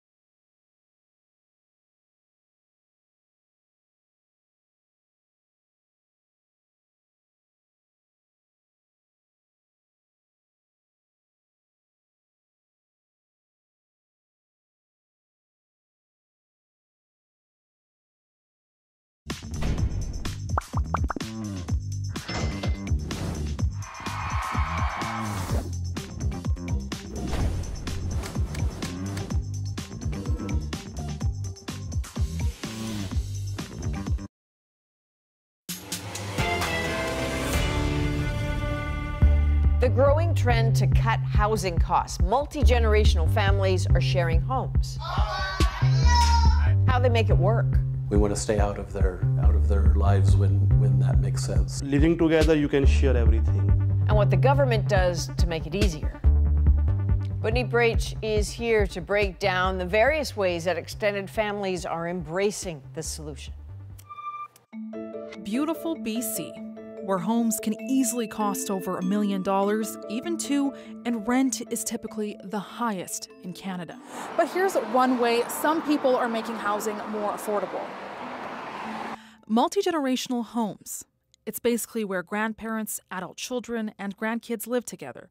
They might split mortgages, even groceries, and generally help each other out. So how does this help different families? And what can it look like? When we talk about multi-generational households, it really isn't a failure to launch. It can and is a foundation to succeed for many. For one family in Vancouver, it's meant building a second home in their Kitsilano backyard. We're able to move into having a mortgage and be owners and not have to do rent anymore. Mary Hine and her husband moved in 2 years ago and since had a daughter.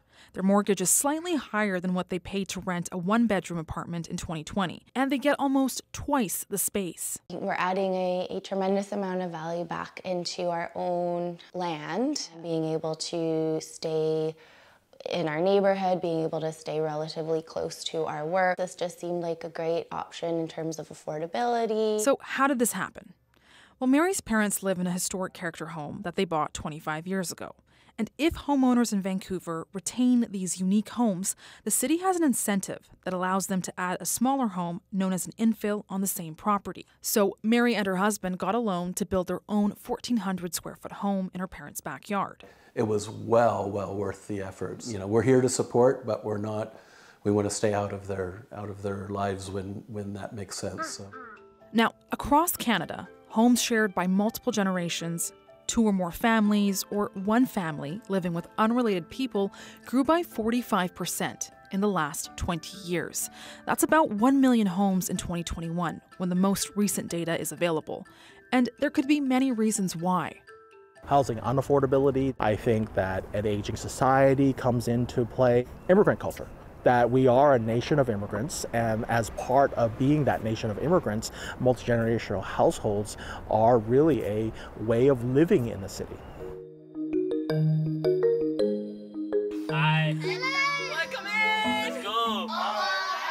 The Singhs immigrated from Italy to Abbotsford in 2018. Now they own a home, enjoyed by 10 family members, and this is Cookie. We are lucky we are living together, and it's our culture also. Living together, you can share everything. And that includes the adults splitting a hefty mortgage, bills and groceries, while Grandma helps care for the kids. She's another mother for us, and she helped us when our mom was doing work. Singh says his brother and uncle helped buy the home in 2021. Without family, owning a home in today's market as new immigrants would have felt impossible, I think. It's a dream to own a home in BC. And for others, multi-gen living has meant tearing down one home and building 2 units or more on the same lot. Okay, bud, we're going inside.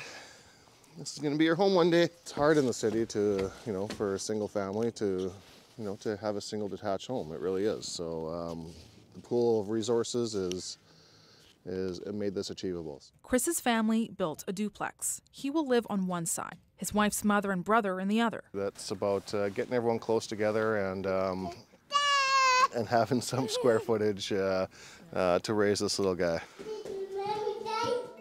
He says he's looking forward to moving his family out of their one-bedroom apartment. Now, multi-generational living isn't a new concept, but experts say current government initiatives mean we could see more of it.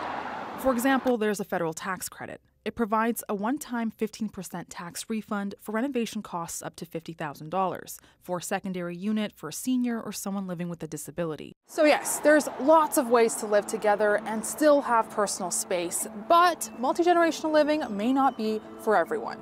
It can still be hard to find the right space or enough space that's affordable. There can be questions around privacy and how to share parking. But beyond the challenges, these families say it's one way to cut costs and build a foundation together.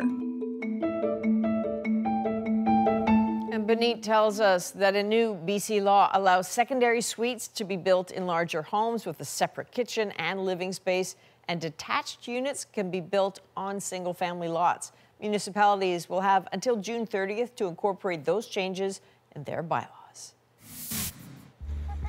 Next, a pretty dramatic reunion for a couple of lovebirds. The two saw each other from a distance and then immediately started coming towards each other, which is very, very touching. Their happy dance in our moment.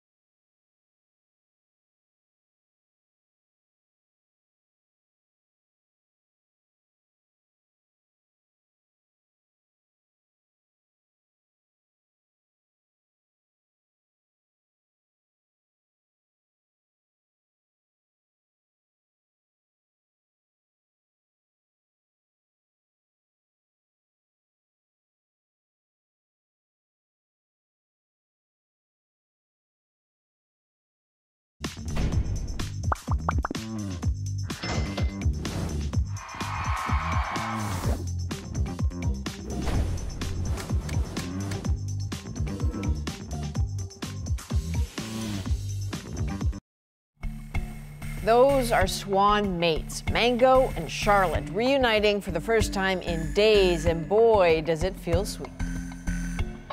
So here's the thing. Mango was off receiving treatment at the Toronto Wildlife Centre, leaving Charlotte all alone. When he did come back, they had quite the reaction, and the reunion is our moment. The two saw each other from a distance and recognized each other's swan voices, and then immediately started coming towards each other, which is very, very touching. The male swan is named Mango, and his mate is Charlotte. Only the swans really know what they were saying to each other, of course, but we would imagine, You know, it would be something like, hey, you're back. Where have you been for the last few days? So the male swan in this video, we've had him in twice for medical treatment. He actually had fishing line tightly wrapped around his bill and his tongue. And then recently he was noticed in the area with blood on his feathers, and he was brought in for treatment at that time. And then we took him back to his area to be released. There's Y37 coming out. I've actually been told that since he was released, they have been seen mating. And they're getting ready to lay their eggs for the year and raise their babies. Okay, the music just sort of brings it home. Trumpeter swans do mate for life. It is mating season. They knew they had to hurry to get them back together. And swans don't take kindly to strangers in their midst. So it's pretty clear those two had some history. From all of us at The National, thank you for being with us. You can watch anywhere, anytime on the free CBC News app and subscribe to The National's YouTube channel. I'm Adrienne Arsenault. Take care.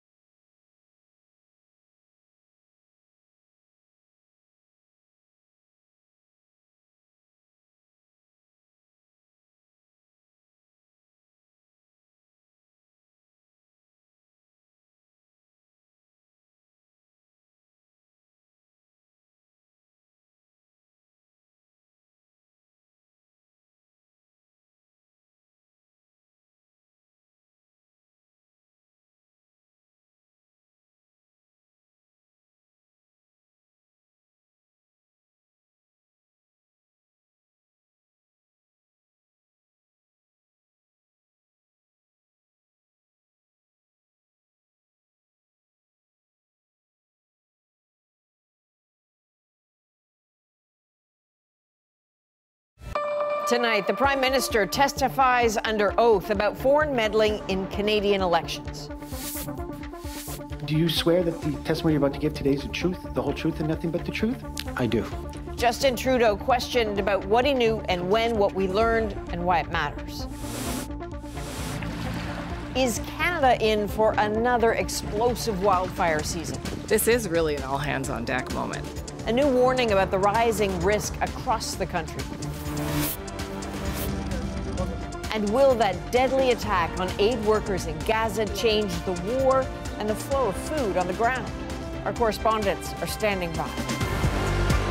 From CBC News, this is The National with Chief Correspondent Adrienne Arsenault. Thanks for joining us. Under oath and under scrutiny, the Prime Minister is revealing some of what he knew and when about attempts by foreign actors to interfere in Canadian elections. It's a topic usually shrouded in secrecy, now the subject of a very public inquiry, and it's shedding new light on how intelligence is shared and where gaps may exist. Ashley Burke starts us off tonight and takes us through Trudeau's testimony. The truth, the whole truth, and nothing but the truth? I do. Sworn in and ready to tell his side of the story. There are real concerns and feelings involved. The Prime Minister's testimony, a defense of himself, his officials, and how intelligence agencies handled foreign meddling in the past 2 elections. Every briefing I've ever got from all my intelligence and security experts is that those elections were indeed free and fair. Justin Trudeau laid out the measures he says his government put in place to protect Canadian elections from foreign actors. We started from a standing start. We created the National Security Intelligence Committee of Parliamentarians. We created NSIRA. We moved forward to the Rapid Response Mechanism, and we've continued to do more. But the inquiry also heard about gaps in what intelligence was and wasn't shared with him. These are briefing notes that I never saw. The government declassified secret documents for the public to see for the first time. But Trudeau said some of that intelligence didn't match what he was told during briefings. So this reporting of an expressed preference by certain PRSE officials for a Liberal minority, was that something of which you were aware at the time? No. The commissioner also heard there were gaps in what Trudeau could do. In one case, CSIS warned his party of irregularities in the nomination of Han Dong as a Liberal candidate in 2019. I asked the extent to which they were certain that it happened, the extent to which they were certain that China was indeed behind the mobilizing of the bus or buses. And I also asked whether or not CSIS had information that Han Dong knew about this. And the answers were not clear from CSIS at that point. He said CSIS also warned the information must remain a secret. This was secret information that we could not share. Trudeau's high-profile testimony was supposed to be the last at this stage of the inquiry, but in a rare move, the commissioner agreed to call back the head of Canada's spy agency to clear up some contradictions that the intelligence agency said in a key document and what the Prime Minister says he was told. Ashley Burke, CBC News, Ottawa. Let's bring in Chief Political Correspondent Rosemary Barton. So, Rosie, the opposition pushed for this inquiry, but Justin Trudeau had his own political points, clearly, to make. Yeah. For sure, Adrienne. He was really trying to reclaim the narrative about this issue of foreign interference after, remember, the government was pummeled on this for like half of last year and really damaged by the idea that it was not taking any action to prevent it. This was not a combative prime minister, but one who was trying to explain what his government had done to prevent it, how he takes in intelligence, what he does with it. And certainly all of that came across, but it also exposed the weaknesses of the system. And if the government is getting briefed on intelligence that is unreliable in nature, how do we know that enough is being done to protect democracy? At one point, Justin Trudeau was also asked to talk about the concerns Canadians have about that. And he really tried to position himself as the person best set to defend it. And that was a very political statement, because that is an area where the Liberals believe they may have some ground to gain over the Conservatives. So there have been days and days of testimony now by various officials and politicians. It can get confusing. Where does all of this leave us? Yeah, it unfortunately leaves us, I think, with a lot more questions about how information is shared and how best to protect the people who are vulnerable to this interference. Diaspora communities, candidates, are those communities getting enough information? Are intelligence agencies doing enough to share the information to further limit attempts? And I think the other question you could have at the end of today is, why didn't the government allow for a public inquiry to begin with? It could have saved itself a lot of political damage, and it could have saved Canadians a lot of worry about the integrity of the system. All right, Rosie Barton in Ottawa, thank you. Thanks, Adrienne. Now, Ottawa is warning of another potentially catastrophic wildfire season. Much of the country is expected to be very hot and very dry. Lindsay Duncombe now on the fire forecast and what's already being done to fight back. When fire destroyed homes and upended lives in West Kelowna last summer, the fire chief hoped he was dealing with a once-in-a-lifetime crisis. But now he's worried it could happen again, and soon. It hasn't been normal weather. What we saw with the fire was not normal, but it needs to be now for us. But what we've seen over the winter and into this spring is also not normal, so we are concerned. Fear shared across Canada. Here's why. Much of the country is tinder dry, with extreme drought in parts of Alberta, the Northwest Territories, and British Columbia. What does that look like? Check out this riverbed in Prince George, BC. No water at all. And this new government forecast calls for warm, dry weather into the spring. With the heat and dryness across the country, we can expect that the wildfire season will start sooner and end later, and potentially be more explosive. The federal government detailed plans to get cash to communities, train firefighters, and work with provinces and First Nations.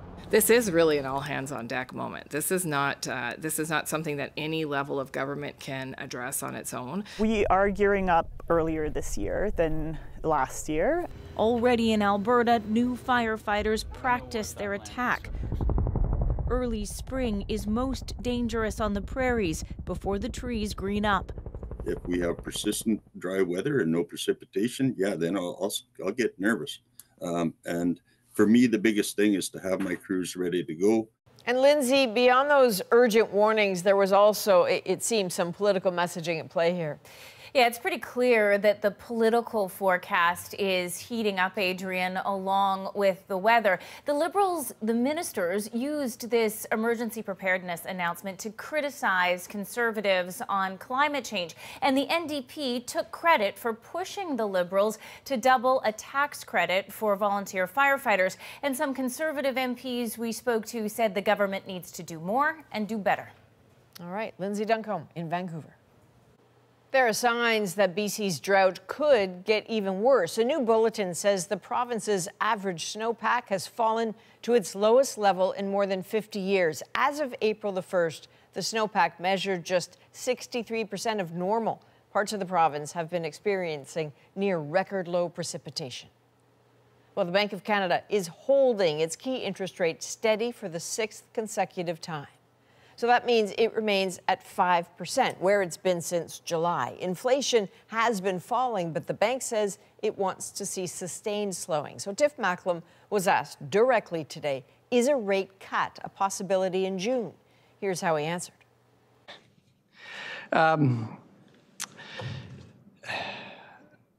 Yes, it's within the realm of possibilities. Look, I think we've been pretty clear. We are encouraged by what we've seen since January. If you look at our indicators, they're not all progressing at the same speed, but they've all been moving in the right direction. Some big sighs there. This is a great moment to bring in senior business reporter Peter Armstrong. Peter, this feels like the closest Macklem's come to cutting rates, but in terms of the tone and the content of what he just said, what did you make? Look, you can sense just how reluctant he was to get pinned down. He spent his whole statement trying to be as vague as he could about the specifics of the actual timeline. But Adrienne, as he points out, that's getting harder and harder, right? The bank has been really clear about what they needed to see before they could even start talking about rate cuts on inflation, on GDP, on jobs numbers. And another quote that he had today was, "We are seeing what we needed to see. We need to see it for longer." And all he did here was open the door. This is no promise, but even that opening of the door is a real, you could hear the heaving sigh of relief right across the country. Totally. What is the calculation that he's making at this point? And what is the reluctance to cut rates? The reluctance is that inflation could reaccelerate, like we're seeing it happen in this morning's numbers in the United States. The other big one here is the spring housing market that's already heating up. To cut rates into that would be like adding jet fuel to it. So there's a lot of monsters under the bed right now. He just wants to buy some time, lull them to sleep, and hopefully get to cutting this summer. All right, Peter Armstrong, thank you. You bet. Hundreds of farmers in Quebec say they cannot wait and see when it comes to their soaring costs. They say they can't make a living and are demanding the province steps in to help. Sarah Levitt spoke with farmers worried about going under. As tractors rolled into town, they joined a crowd of fellow farmers already there to say enough is enough. Rising costs and falling profits are pushing them to the brink. It's like we've had a triple punch over the last couple of years, so huge rise in inflation and the interest rates, and also a drop in the revenues. They blame a number of factors, including Quebec's environmental regulations, which they call too costly and complicated, and foreign competition. They say other countries export their products into Quebec too easily. This is the second protest so far, with farmers demanding more financial aid from the government. According to the union representing farmers, 1 in 10 farms are struggling with equipment payments and other debts. Among them, Nicolas Gaudette. He and his partners say pig farming has only gotten tougher since they started 12 years ago. We're investing $8 before we see $1 revenue, and it's staggering. Gaudette is one example of the 44% of young farmers the union says need to take on another job to make ends meet. I have 2 extra jobs, little contractual jobs, and my wife or spouse, Laurence, also has 2 jobs. So how many hours do you think you work a week? Probably on 7 days, probably about 80 to 90 hours usually, yeah. And that's not enough still? Well, we're not putting money away. We're just paying afloat. They have reason to be worried. The agriculture minister sympathizes but says financial supports are in place and they're working to help those struggling the most. What I tell them is that we're listening. But this expert calls those measures a stopgap fix that isn't working. There's a need to actually start rethinking programs to be able to better accommodate for the future over the long run. With 2 young daughters, Nicolas Gaudette hoped they'd one day take over the farm. Now, though, he isn't so sure. Sarah Levitt, CBC News, Dunham, Quebec.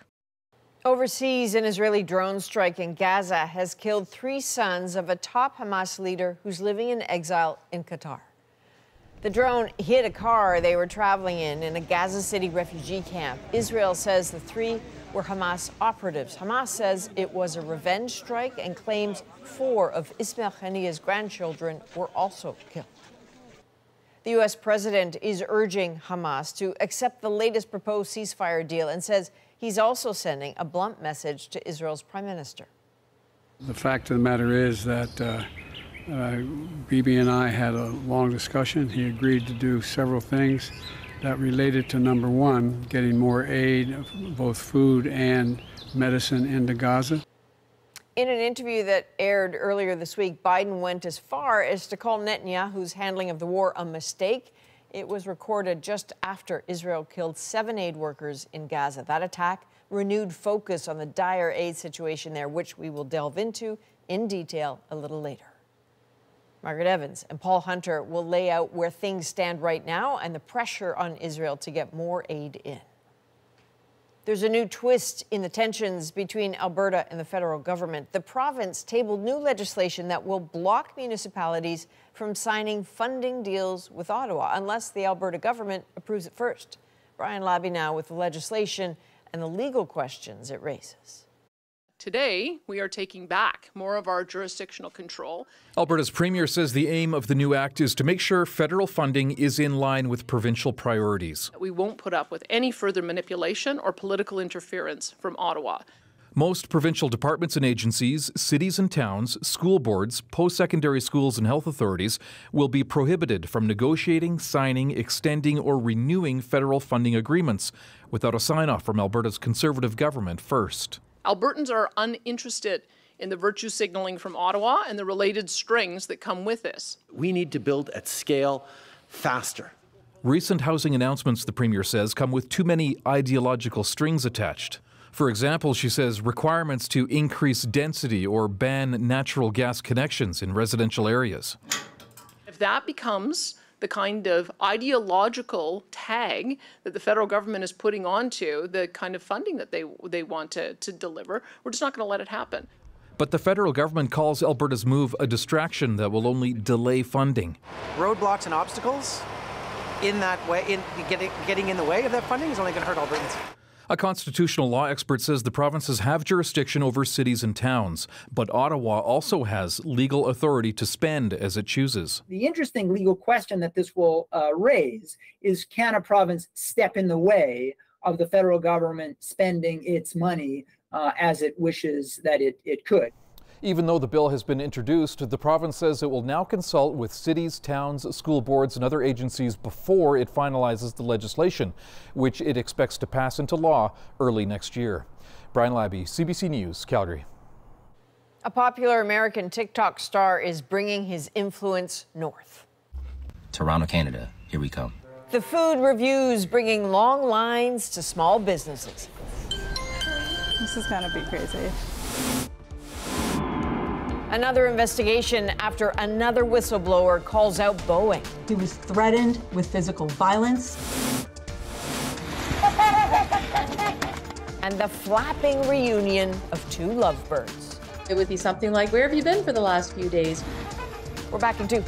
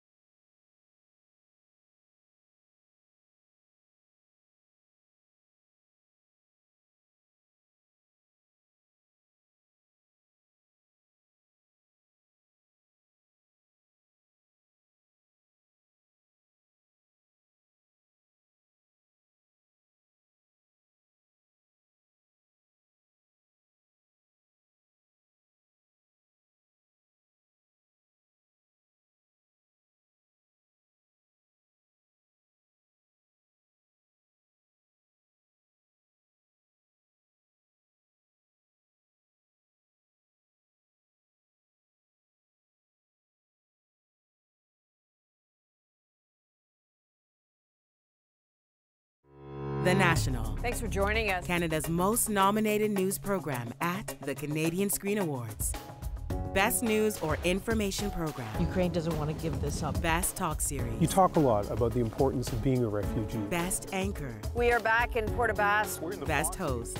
And best national newscast. An extraordinary moment for this country. You've taken every stage. CBC News, The National. Border Patrol agents noticed that there was a white pickup. Live and on demand.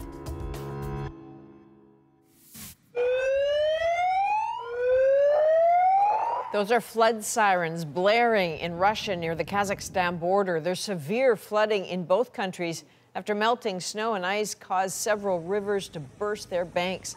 More than 100,000 people have been forced to evacuate, and the water is still rising. And we're getting a new glimpse of the wreckage under the water in Baltimore after that bridge collapse. The U.S. Navy released these sonar images that show a mangled mess at the bottom of the channel. They were taken to help with the salvage and recovery operation. The bodies of 3 of the 6 construction workers who died in the collapse have yet to be found. And Boeing is facing a new investigation in the U.S. now that another whistleblower has come forward with safety concerns. Cam McIntosh takes us through the new allegation in what's already been a turbulent year for the aviation giant. They're Boeing's top-selling wide-body jets, the 777 and 787 Dreamliner. Manufacturing processes now subject to a new investigation by the Federal Aviation Administration.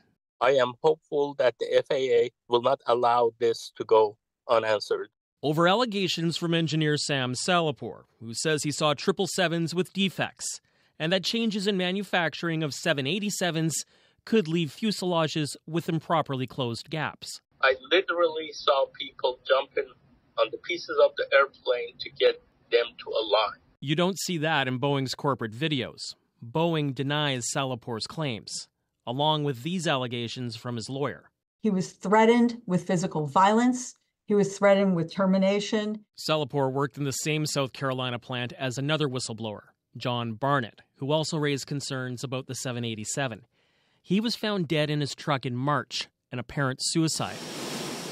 Boeing, meanwhile, is reeling publicly from recent mid-flight scares, including a cowling falling off an engine earlier this week, and that 737 MAX 9 losing a door plug in January. Investigations have slowed production as Boeing pledges change. Its CEO is leaving. It's probably going to take a long time for them to get out of this. This aviation analyst says Boeing, the world's biggest plane maker, is under great pressure. The focus back onto quality is going to be something that's drummed into them by their shareholders, if nobody else. Air Canada flies the 787 and 777, WestJet the 787. Both say they've had no serious issues. Salapur, meanwhile, will testify in Washington next week. I'm doing this not because I want Boeing to fail, but because I want it to succeed and prevent crashes from happening. Although there is an investigation, neither of the planes have been grounded. Boeing insisting it always works with regulators. Cameron McIntosh, CBC News, Winnipeg. The number of people in Gaza facing famine is growing. And Israel is under pressure to get more aid into the war zone. So what happens next? Our foreign correspondents are here. It's one thing to get food on trucks crossing into Gaza, but how do you get enough of it into the mouths of 2 million Palestinians who are starving? And families struggling to buy a home in this country are finding new options. Multi-generational households are really a way of living in the city. The National breaks down the story shaping our world. Next.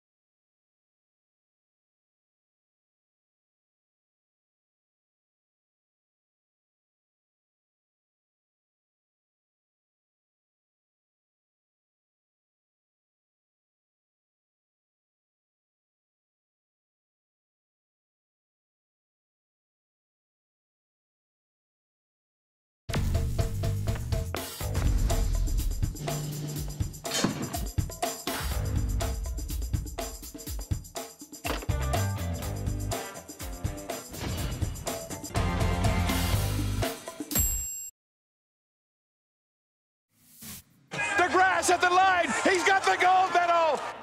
That, of course, is Andre DeGrasse winning gold at the Olympics in Tokyo. And if he's able to do it again in Paris this summer, he'll get $50,000 US. That's because World Athletics, the organization governing track and field events, is the first to introduce prize money at the Olympics for gold medalists. And starting at the 2028 Olympic Games, silver and bronze medalists will also be paid. A handful of restaurants in Toronto are celebrating a big boost this week after an unexpected visit from American TikTok food critic Keith Lee. And as Katie Nicholson shows us, with 16 million followers, his reviews can have a big impact. This is gonna be crazy. Minutes from opening for lunch and the online orders are already pouring in. Hey guys, let's do a little quick prayer. Dear God, we just want to thank you for this day, that the influx would not make us frustrated. Kilandra Edgecombe asking for help from the heavens after appealing to someone else on TikTok.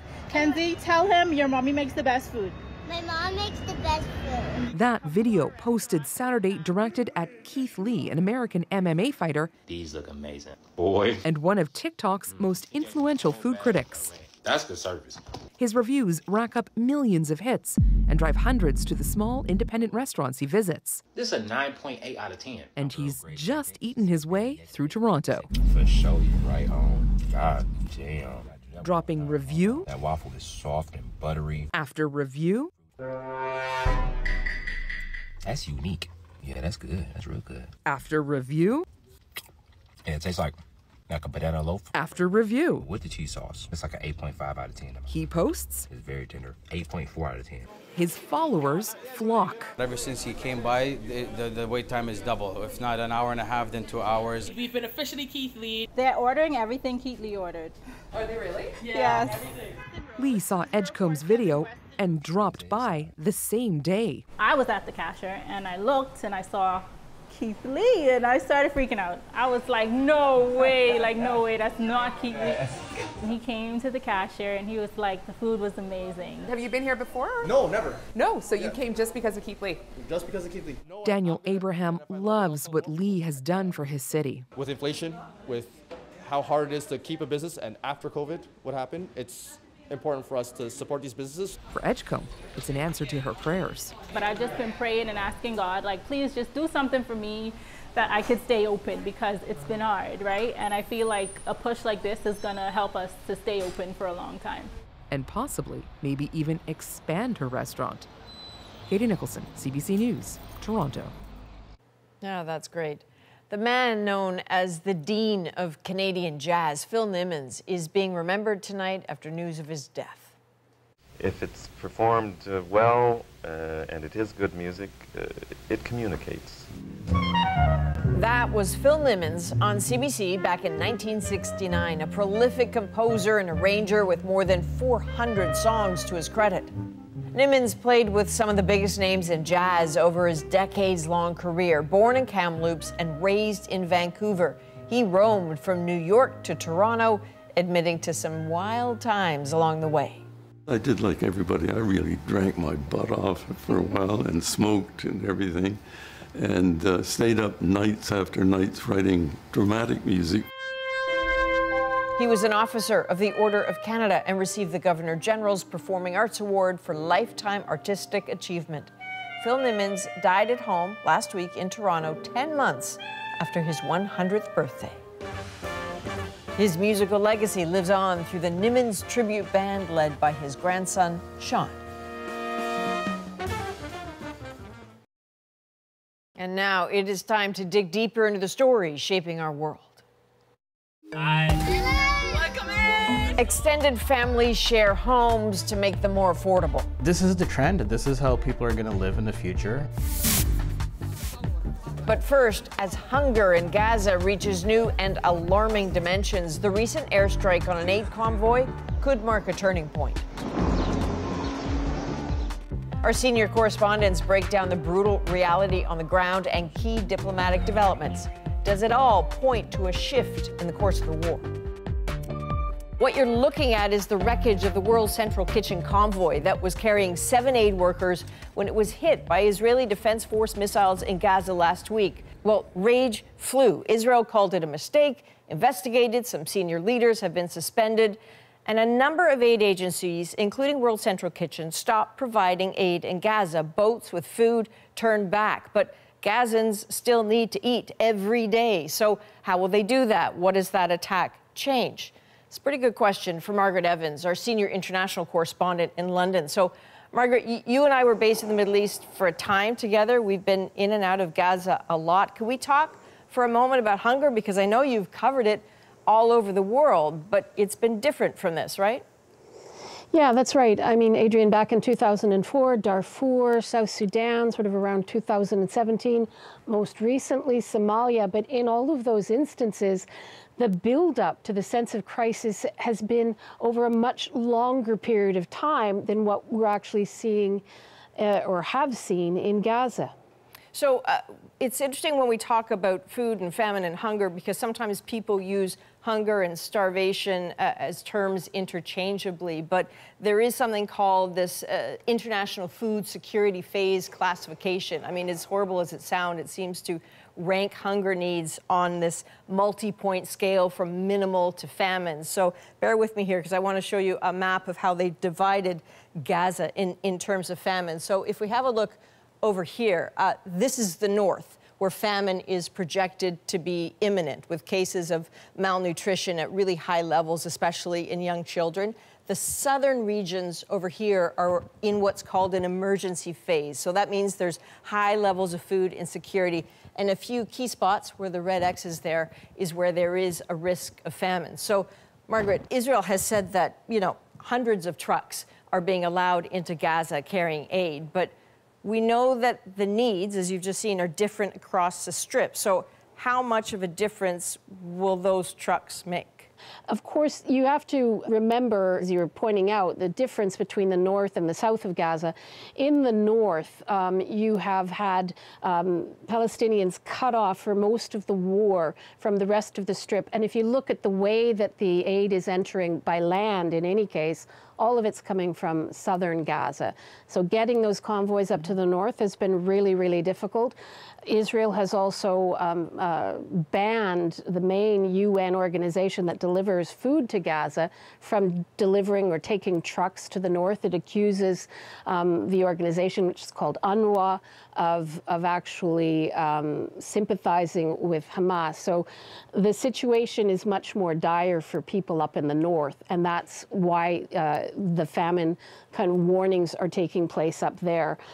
In terms of the numbers of trucks getting in, on Sunday we heard that about 320 trucks got in. That is definitely an increase, but it's certainly nowhere near the 500 trucks that need to get in every day, according to aid agencies, to sort of reverse this sort of pending famine, they say. They also say that the key to doing that is sustainability. So while we're talking about this critical geography, I want to bring up another map here. So let's scroll forward a little bit. Let's look at this right here. So after the airstrikes last week on World Central Kitchen, Israel promised to open up more aid corridors. Got the Erez crossing, this is in the north, Keren Shalom in the south, and then there's the Rafah crossing with Egypt. Margaret, when you look at these corridors, when you look at these crossings, what story did they tell you?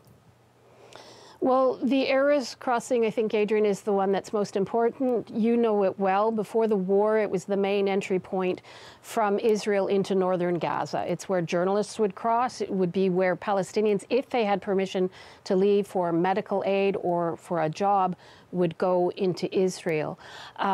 Very important because it's, of course, in the north, and it's only about 40 kilometers from the port of Ashdod.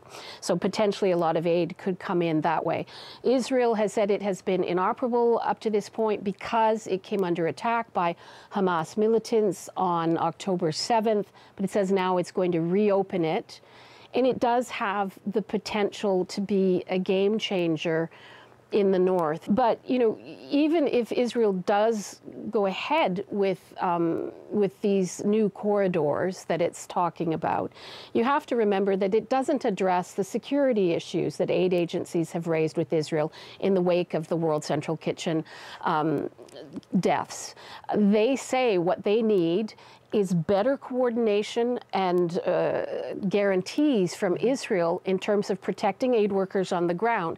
There have been about 200 Palestinian aid workers killed since the start of the war, and some of those aid organizations on the ground actually believe that they're being targeted. So, you know, that's one of the main issues they say that they have to address on a systemic level. So we know that a lot of the pressure to allow for more aid into Gaza has been coming from the United States, which makes this a pretty good moment to bring in CBC correspondent Paul Hunter in Washington. Paul, thanks for being with us. We can imagine the trucks we've seen heading into Gaza are part of the answer to that pressure from President Joe Biden. The U.S. wants more right now, is that right? 100%, Adrienne. The U.S. very much wants tactile, real-world, measurable steps taken by Israel to end the suffering in Gaza, and it wants them quickly. Think back to that phone call last week between Joe Biden and Benjamin Netanyahu. You may recall, Adrienne, that was a late night for you and me here in the National because there were developments from Israel throughout the evening. Amazing when you think about it, how quickly after that 30-minute phone call that Israel announced that it would indeed be allowing aid in through Erez and beyond. But that's because in that phone call, Biden is said to have demanded speed, demanded that Israel announce those steps that night, and it did. The aid is desperately needed in Gaza, but this issue is massively important for the political future of Joe Biden. Yes, he's had a long history of engagement with the situation in the Middle East, long relationship with Netanyahu going back decades. His support for Israel is solid.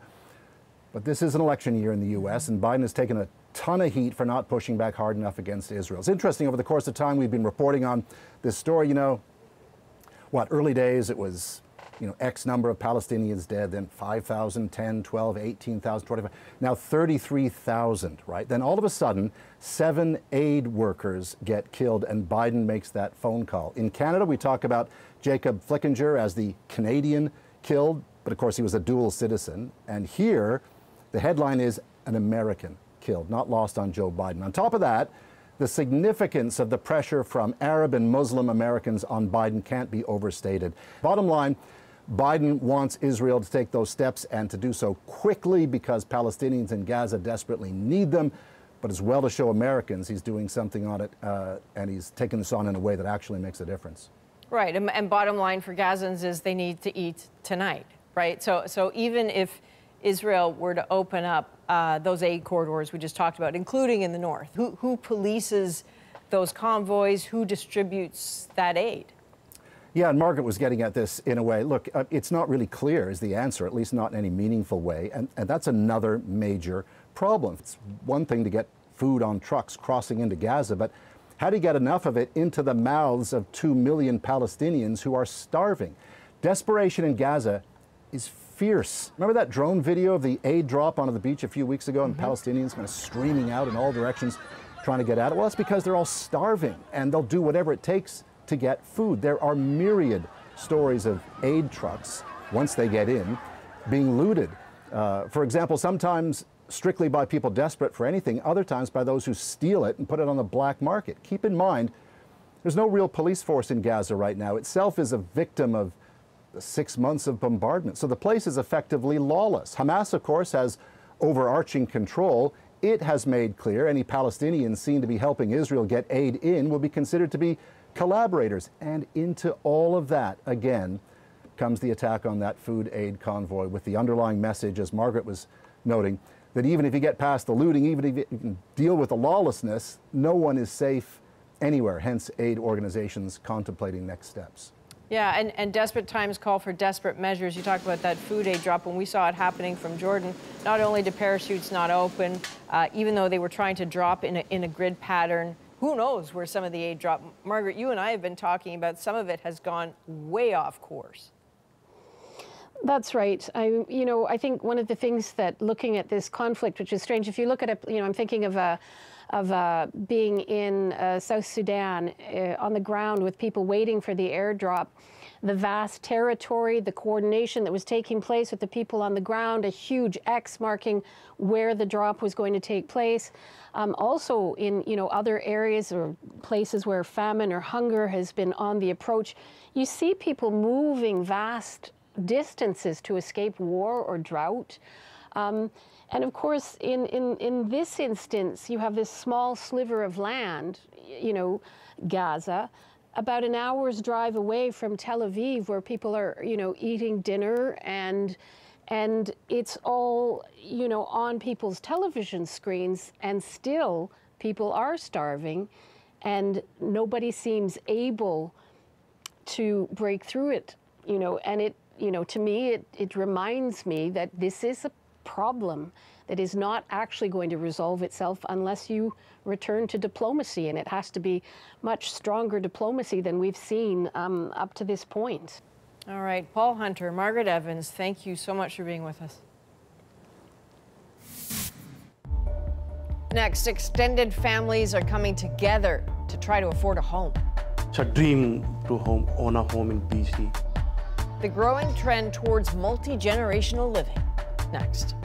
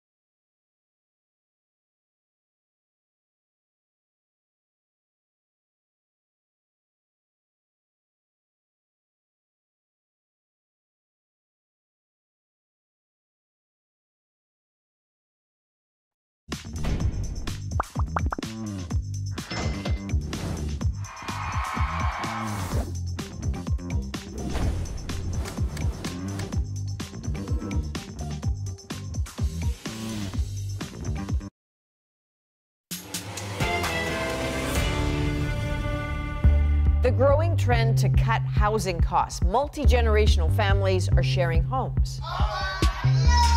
How they make it work. We want to stay out of their lives when that makes sense. Living together, you can share everything.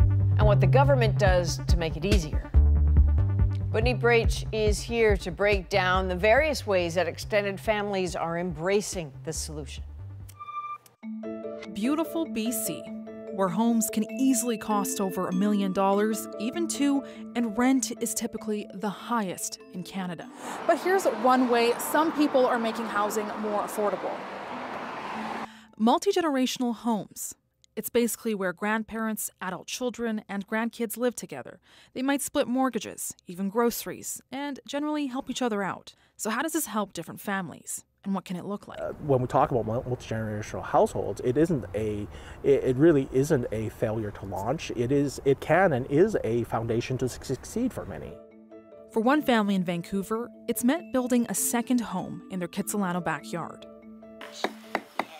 We're able to move into having a mortgage and be owners and not have to do rent anymore.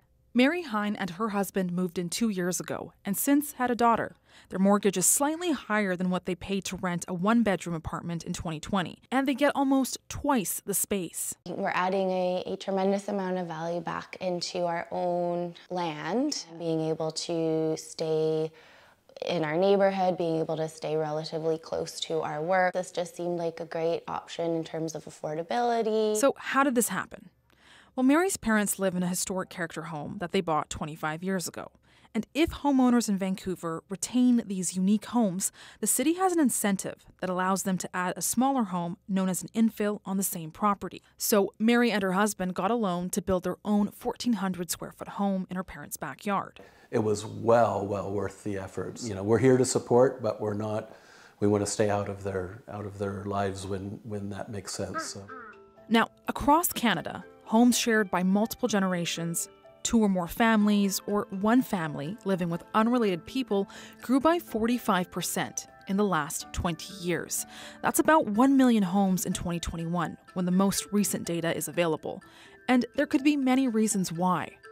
Housing unaffordability, I think that an aging society comes into play. Immigrant culture, that we are a nation of immigrants, and as part of being that nation of immigrants, multi-generational households are really a way of living in the city. Hi. Welcome in. Let's go. The Singhs immigrated from Italy to Abbotsford in 2018. Now they own a home, enjoyed by 10 family members, and this is Cookie. We are lucky we are living together, and it's our culture also. Living together, you can share everything. And that includes the adults splitting a hefty mortgage, bills and groceries, while Grandma helps care for the kids. She's another mother for us, and she helped us when our mom was doing work. Singh says his brother and uncle helped buy the home in 2021. Without family, owning a home in today's market as new immigrants would have felt impossible, I think. It's a dream to own a home in BC. And for others, multi-gen living has meant tearing down one home and building 2 units or more on the same lot. Okay, bud, we're going inside. This is going to be your home one day. It's hard in the city to, for a single family to, to have a single detached home. It really is. So the pool of resources it made this achievable. Chris's family built a duplex. He will live on one side, his wife's mother and brother in the other. That's about getting everyone close together and having some square footage to raise this little guy. He says he's looking forward to moving his family out of their one-bedroom apartment. Now, multi-generational living isn't a new concept, but experts say current government initiatives mean we could see more of it. For example, there's a federal tax credit. It provides a one-time 15% tax refund for renovation costs up to $50,000 for a secondary unit for a senior or someone living with a disability. So yes, there's lots of ways to live together and still have personal space, but multi-generational living may not be for everyone. It can still be hard to find the right space or enough space that's affordable. There can be questions around privacy and how to share parking. But beyond the challenges, these families say it's one way to cut costs and build a foundation together. And Benit tells us that a new BC law allows secondary suites to be built in larger homes with a separate kitchen and living space, and detached units can be built on single-family lots. Municipalities will have until June 30th to incorporate those changes in their bylaws. Next, a pretty dramatic reunion for a couple of lovebirds. The two saw each other from a distance and then immediately started coming towards each other, which is very, very touching. Their happy dance in our moment.